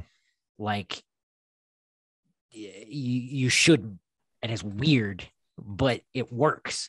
And the art that goes along with it is Pete used to call it comics with an X, that 80s underground style, thick lines, and it's just so good and dynamic. And I had a really hard time between Daniel Warren Johnson, James Herron, and Marcelo Costa. But I think Daniel Warren Johnson is an incredible amalgamation of what I like about those two as well, Marcelo Costa and James Herron. The movement of his images, the feel of his sound effects, that he bakes into the art. For me, it had to be Daniel Warren Johnson. Okay. Daniel Warren Johnson getting love times 2 from you guys. That's awesome. A double pally. Yeah. Best colorist, I will kick this one off with Marta Gracia. Pepe Larraz and Marta Gracia go together like, rice and beans. They are the dynamic duo from an art perspective, in my opinion. Cale, rice and beans is something that. Listen, I'm from the South. All right. Okay. All right. I'm white, but I know a thing or two. I'm not saying I understand it, but I do know it. Yeah. I've been to Popeyes. Wow. Marta Gracia was everywhere this year. It wasn't even just the X stuff. You also had Empire, which was not good in my opinion, but it looked good. And Marta Gracia was a big part of that. Of course, the X-Men stuff, just all over the place. Sword, which was great from an art perspective as well. So Way of X, which I didn't love, but again, everything that Marta Gracia touches is elevated. And I think in comics, colorists, letterers, and inkers often don't get their just desserts, because sometimes the best thing you can say about a colorist or an inker or whatever is that they didn't get in the way. And I feel like a lot of times when we talk about colorists, we're talking about what they did wrong, with skin tones. Marauders and stuff like that. Marta Gracia is one of the best colorists ever in my eyes. And I think he showed that this year. Cale? Colorist. Yup.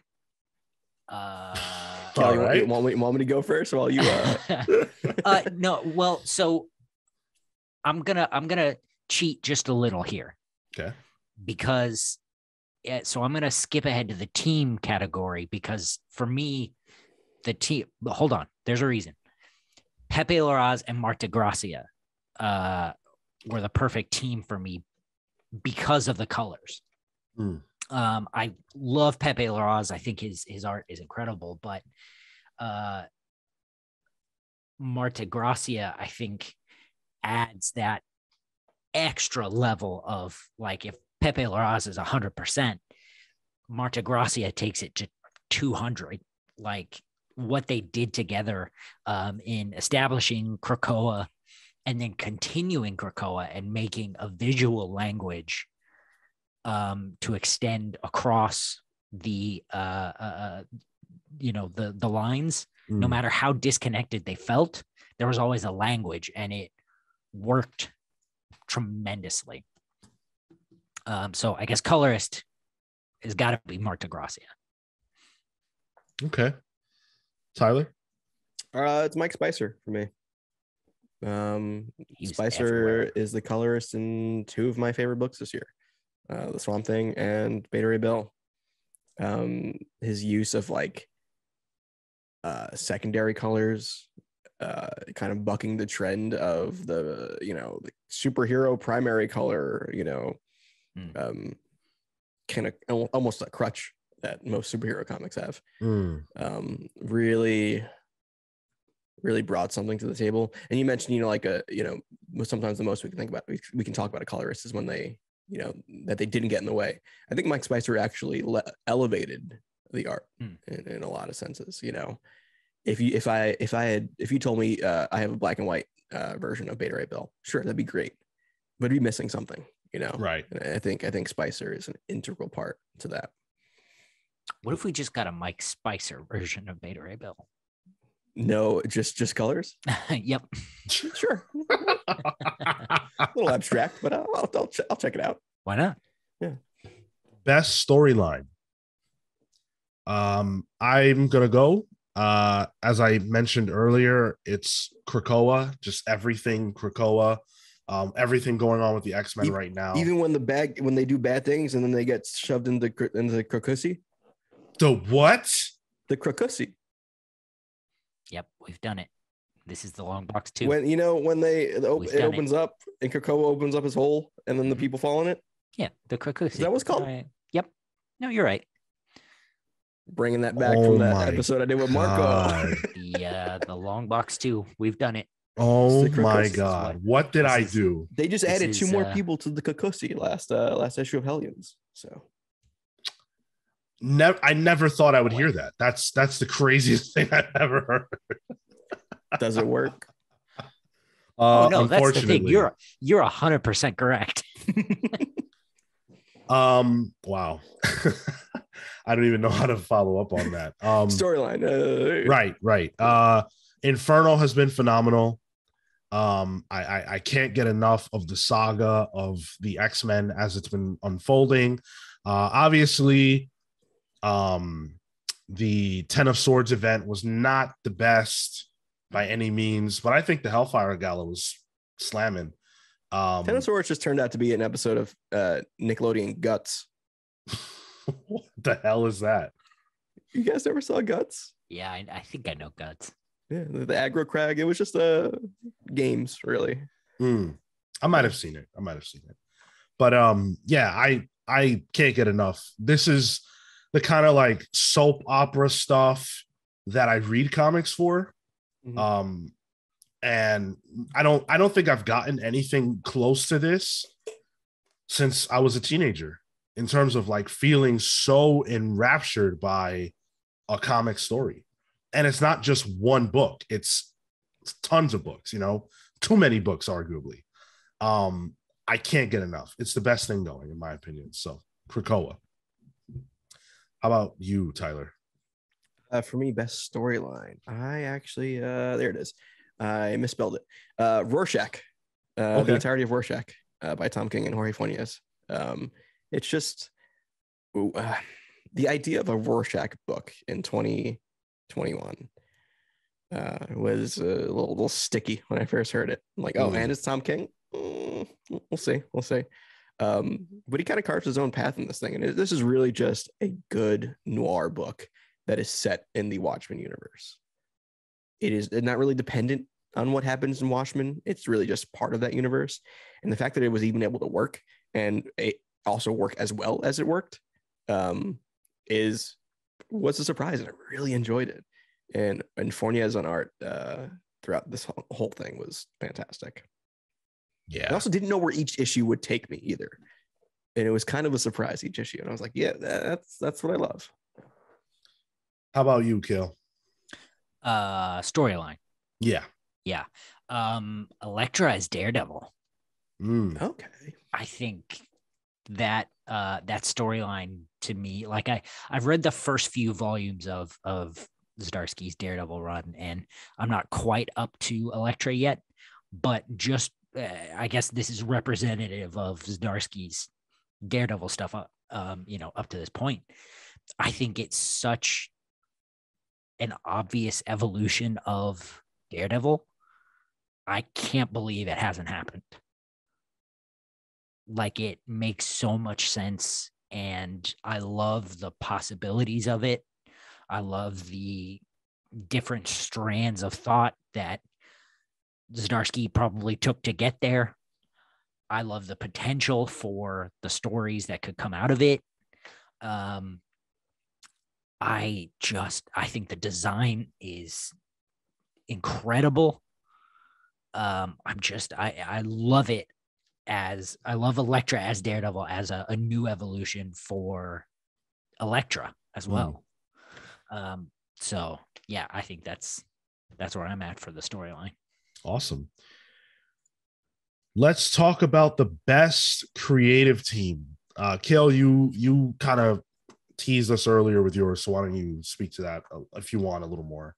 I mean, I said everything I need to say. Okay. They have the best combination of visual language that established an era. Larraz and Gracia, 2022. Okay. How about you, Tyler? I actually put Ram V, Mike Perkins, and Mike Spicer on the Swamp Thing. I think they really gel all together. When the pages can be these weird splash pages, and the panel breaks are veins between a leaf. It's storytelling on 3 levels, which I think once they're together, it's like this weird like fusion that really lends itself well to a Swamp Thing story, and then B just lends itself well to just a good story. So yeah, it's the Swamp Thing creative team for me.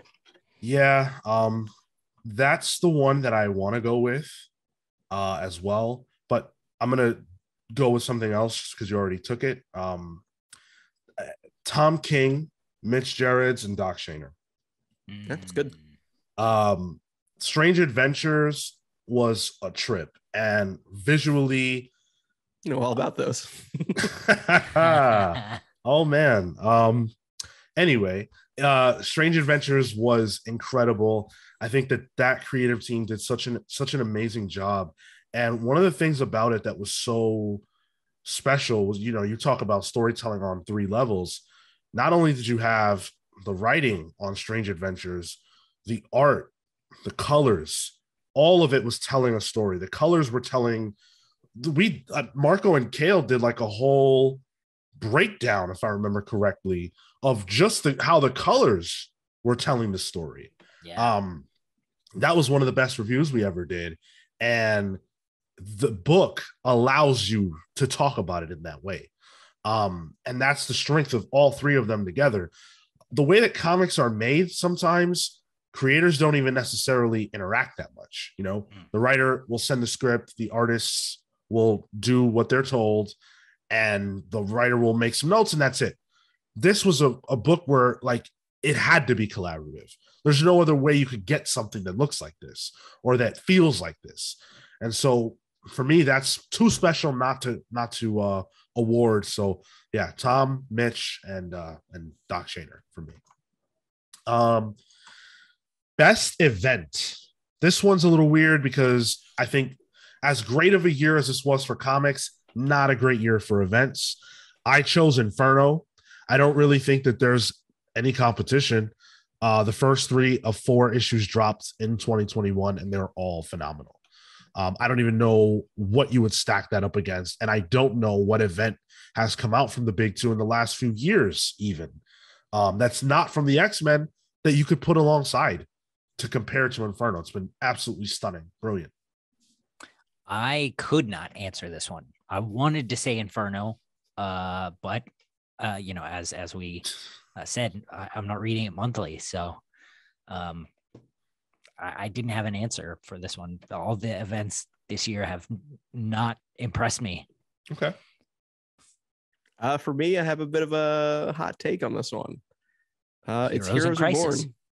Close. Heroes Are Born. Jason Aaron's Avengers event with Ed McGuinness. Is it Blade? It is Blade adjacent. So essentially, Coulson has made a deal with Mephisto, and the Avengers of the United States is the Squadron Supreme. And he made a deal with Mephisto to pretty much rewrite reality where the Squadron Supreme were always the team. I think the Avengers never existed. I think we read the first issue or two of that. Yeah. The first one. And I like the storytelling device of kind of reestablishing each member of the Squadron Supreme in their own kind of one and done one shots. There was who's the Green Lantern knockoff of the Prism or whatever. Dr. Spectrum. Yes. Like that was drawn by I just totally blanked. I'll have to look this up, but it was it's got by the Cale. It's by the guy who did like the Godzilla 2000 or whatever. Cale's like, I don't know what you're talking about. Half Century War. James Stocco. There was a James Stocco issue of a major Marvel event, and James Stocco is. Oh, dude, look up James Stocco Godzilla book. It's if you like James Herron, you like Daniel Warren Johnson, this is down your alley. But it was just good old fashioned superhero comic books. Meanwhile, you have a good backup of Blade kind of reforming the Avengers, drawn by Ed McGuinness, which is like Ed McGuinness is like classic Marvel, you know. Yeah. So it was not what I expected, especially when you have the title Heroes Are Born, which is loaded. The last time we had Heroes Are Born, we got a titty cap, you know, so didn't get that in this, but yeah, I had a lot of fun with Heroes Are Born. Fuck, you're right. This dude looks rad as hell. Yeah, not someone you would see on a major Marvel event for anything. How about best surprise comic? So I guess I should have clarified this to you guys before. What I meant by this was the comic that surprised you, the one that you didn't expect to be. Okay, cool. Yeah, it's not Die, you know, that Kirkman book that came out. It was announced on the Wednesday it came out on. Yeah. What do you have for this one, Cale? So I took it the other way that I think you intended it. I said the Hellfire Gala because I was surprised at how much I did not like it. Okay. I felt like what it sets up felt like a last step, and the hype around the event itself was unfounded, I think, and the execution didn't deliver. Okay. The device that they used, where they sort of tell the story of the night through different books, was interesting, but for me, it didn't. The ending of it didn't amount to what they. I don't think it did what they wanted it to. Right. Yeah. And I think the hype around it, you know, the costume, the different costumes and the fashion show and the celebrities or whatever, I think it all felt like more distraction for this other thing, you know, which was the X-Men ruling on Mars or terraforming Mars or whatever, which should have been a lot bigger deal in the book, I think. So it just didn't work for me, and I was really, really looking forward to it. and I was surprised that they didn't pull it off. Okay. For me, I went with the Thing book. That book knocked me off my feet. Walter Mosley is like a person who I'd literally never heard of before this book. He is a novelist that, is like, I think he's like 60 something years old, which I didn't expect. And this is his first book. This is his first comic, which I just couldn't believe. Tom Riley did the art on it as well. Jordi Belair did colors. Joe Sabino did the letters. Just brilliant. And again, a big surprise. I picked it up not knowing what to expect. It ended up, being mind blowing. What about you, Tyler?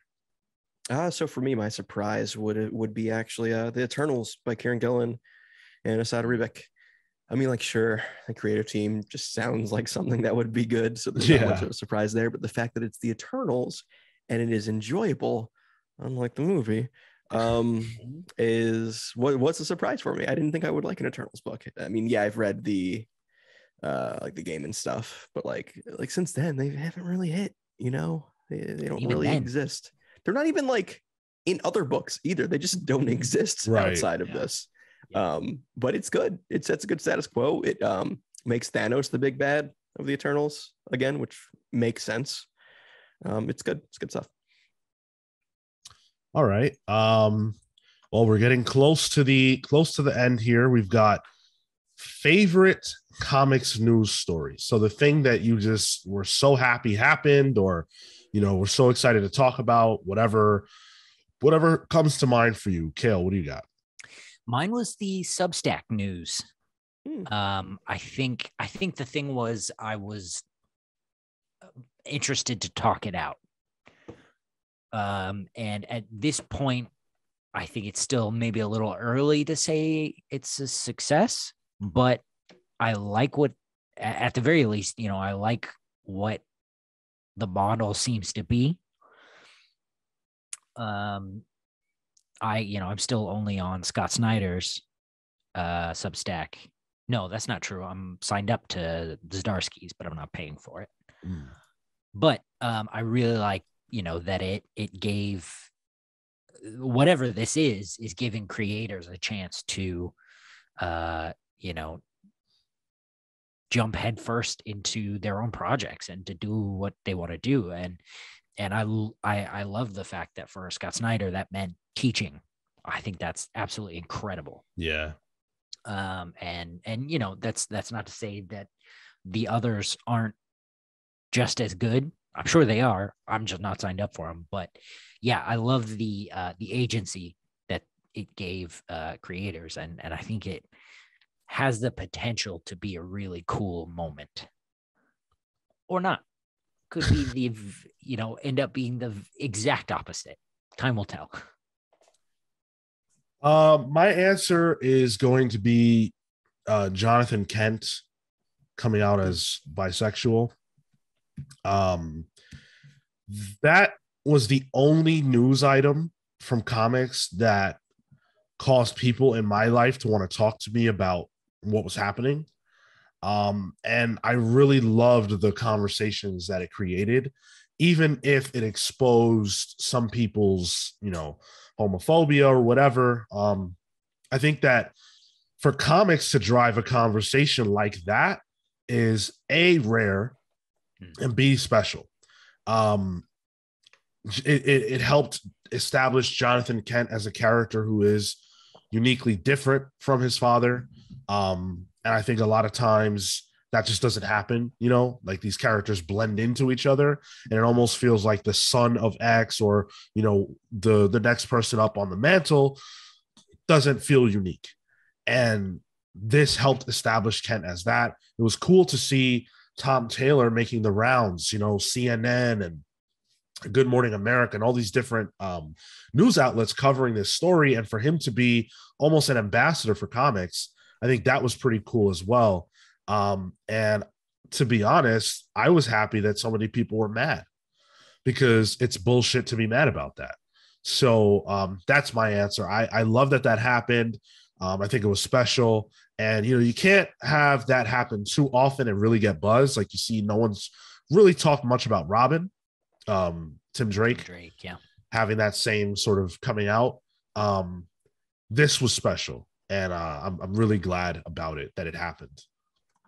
I think the colorist isn't too glad that it happened, but that was funny too. That was good. That was a good addendum. That was instant fuck around and find out sort of situation, which I enjoyed. I loved how fast that was. So I guess I can say mine. Mine is more comics adjacent. Okay. It deals with the Harley Quinn TV show. The creators talking about how they had a scene of Bruce Wayne going down on Catwoman. That was cut. That's not what I'm talking about. What I'm talking about is Zack Snyder then tweeting a fan art of Batman going down on Catwoman, tweeting the with the caption "canon," and then WB putting a DMCA claim on it. Because it's just messy and I like mess. That's the kind of stuff I like. That's brilliant. I forgot about that, dude. I'm so glad you brought that up. Tweet doesn't exist anymore. Oh my God. Warner Brothers. Wow. Yeah, I forgot. That was a major deal as well. But also, if that's canon in Snyder's universe, Ben Affleck does not go down. Look at that dude. That guy. You don't think so? No, hell no. No. You think Jennifer Lopez? You think Jennifer Lopez is sticking around for that? He's got Batman money now, though. I don't know. I mean, Jennifer Lopez has money. She has J-Lo money. He's got to be working with something else, though. I'm just saying. That's the vibe I'm getting. That's the vibe I'm getting. I don't know, dude. All right. Well, how about most shocking news story? So the thing that happened that was it just blew your mind. You couldn't believe it. It was a shock. It was just a big surprise. My answer is Jonathan Hickman leaving the X-Men. Same. Didn't see that coming at all. It blew me away. It's the most disappointing news of 2021 in comics, but it seemed as though he was hired by Marvel again and paid big money to do this. So what the hell is happening that he's leaving? Yep. Couldn't stop thinking about it. Couldn't stop talking about it. Obviously, it still permeates our show to this day. So yeah, that's my answer. Mine is sort of connected to that, actually. It's Substack. It's a big surprise for me. Okay. Like that came out of nowhere. Here's this new company that's going to poach the biggest names in comics right now, and pay them huge sums of money to kind of just do what they want to do, just to launch this new startup. And it had instant shockwaves. Hickman, one of them, Tinian as well. The two, I would say arguably the two biggest writers for their companies.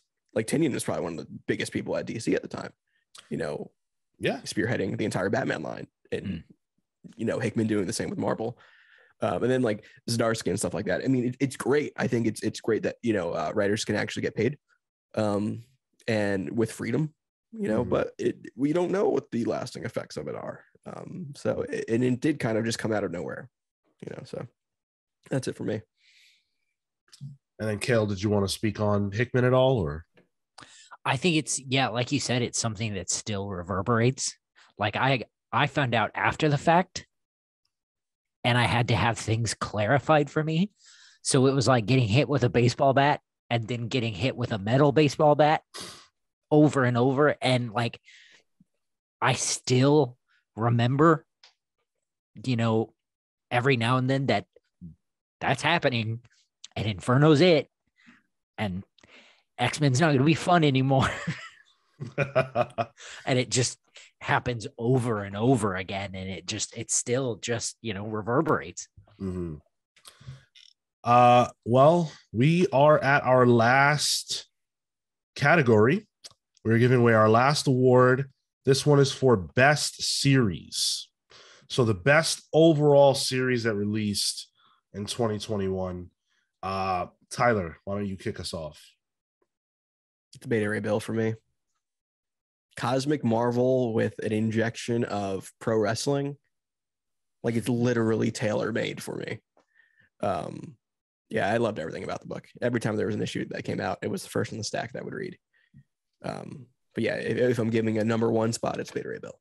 Yeah, that was phenomenal. Truly special. How about you, Cale? I think mine is Made in Korea from Jeremy Holt and George Shaw. Yeah, yes. Yep. Nice. That book really it kept me captivated in a fun way that wasn't necessarily exciting, but it was like it kept me asking questions and thinking of the possibilities. And that Jeremy and George chose the directions that they take the story in was continually surprising. And I like where it ends. I like where Jeremy has said that they plan to take the story. I think it's a good, 5 minutes ahead in the timeline story that just, it will tug at your heartstrings. It will make you think about what it means to be a human and what it means to, rethink the way we learn and what intelligence is and what artificial intelligence is. And it will, I think it will make you think about being a kinder person. Yeah, I mean, I honestly couldn't choose between these two books. So I'm gonna just shout them both out. Made in Korea and The Swamp Thing. These were the two books that just kept rattling around in my brain all year long as they were releasing. We had both writers of the books on our show, two of the best interviews that we did this year. Man, The Swamp. Oh yeah, absolutely. The Swamp Thing, since Cale already spoke about Made in Korea, the Swamp Thing was special. It's still ongoing. Just on a break right now. It's very special. I did not think that at the end of 2021, I would be saying Swamp Thing's my favorite book. I didn't. I thought Rom and the Mics were going to come on and do something cool, but I didn't think it was going to be what it ended up being.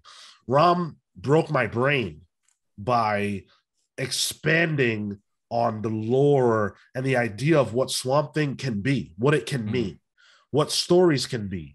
Somehow, Rom V added the Suicide Squad almost assuredly on a mandate. Just about to say that, yeah. And made that great. Made it phenomenal. Like, made it something that felt like it was the plan all along. Just truly a special work by all three creators. It's gotten a lot of praise here already. I'm sure if Marco was here, he would have similar things to say. It's probably his book of the year. Hats off to everybody involved with that. And then, Made in Korea, that was also one of my biggest surprises of the year. Didn't think much of it. We read it on a lark, the first issue, and it ended up being so special. I love to see a creator just step out and say, I'm here. And that's what Jeremy Holt chose to do with Made in Korea. It's a special series, and I still encourage everybody to go pick up that trade, because I don't think you're going to read many books that are that unique this year in comics. So that's it for the Pallies. That's it. That's all we got. Again, special year for 2021 in comics.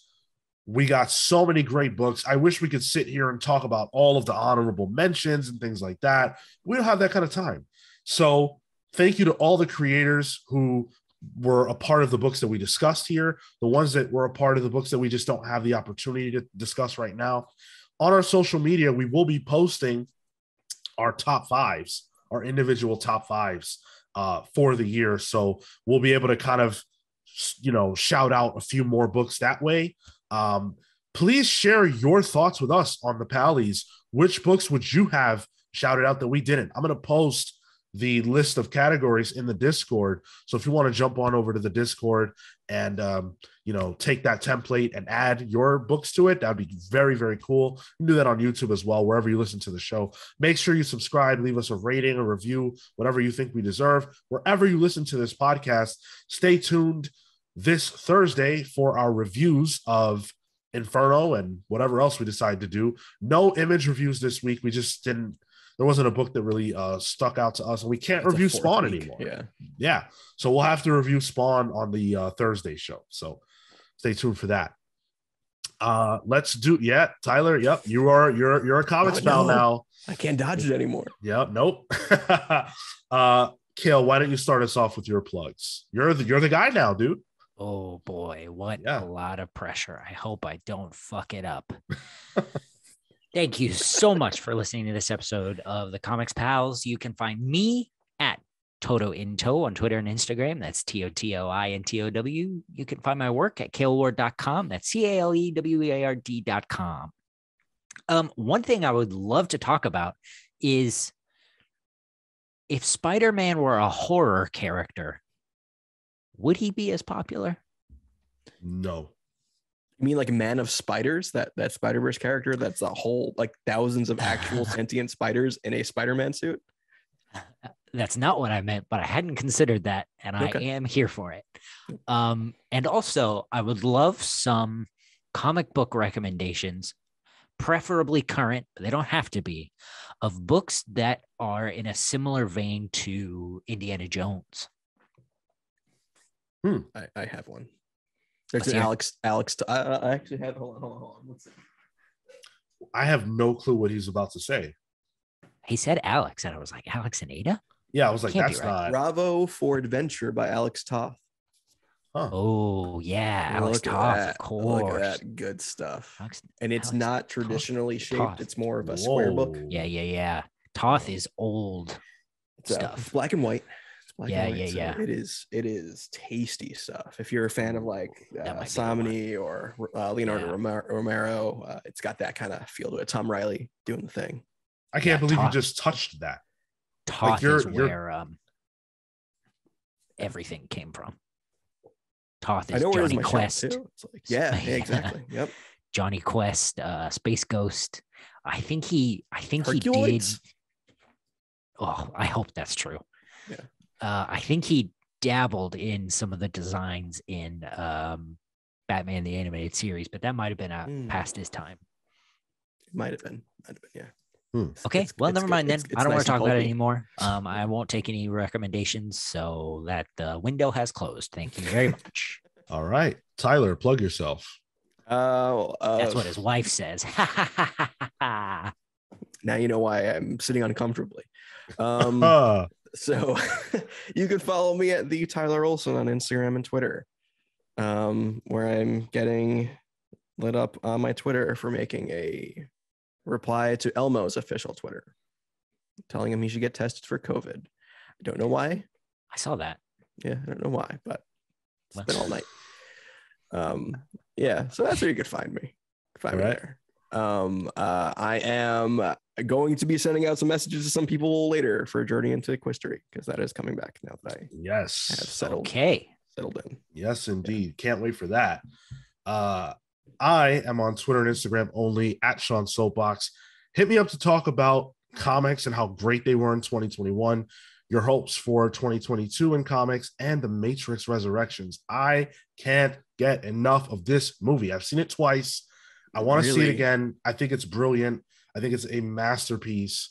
And I really, really don't understand the criticisms. So bring that up in the Discord. Matt's been talking about it in my group chat with him. I haven't seen it yet. So does he? I know Half in the Bag just did a review on it. So if you guys watch Half in the Bag, it's out. It's probably on my to-do list for today. So maybe I'll get back to you on that. Is it streaming? HBO Matrix, or HBO whatever Matrix. you have there, equivalent. Yeah. Okay. You can find Marco at Mr. Marco Inamoto, and that's all he gets. That's all. Not right now though. His internet's down, so yeah, you will not find him there. He'll be there, but you can't. He won't reply to you. So yeah, exactly. thank you so much for listening to this episode of the Comics Pals. We appreciate you guys so much. Thank you for continuing to follow us into 2022. Can't wait to see what comes next. Stay tuned. We've got a lot of cool things coming. With that, we are the Comics Pals signing off. Take care, guys. Hey, guys. See you next week.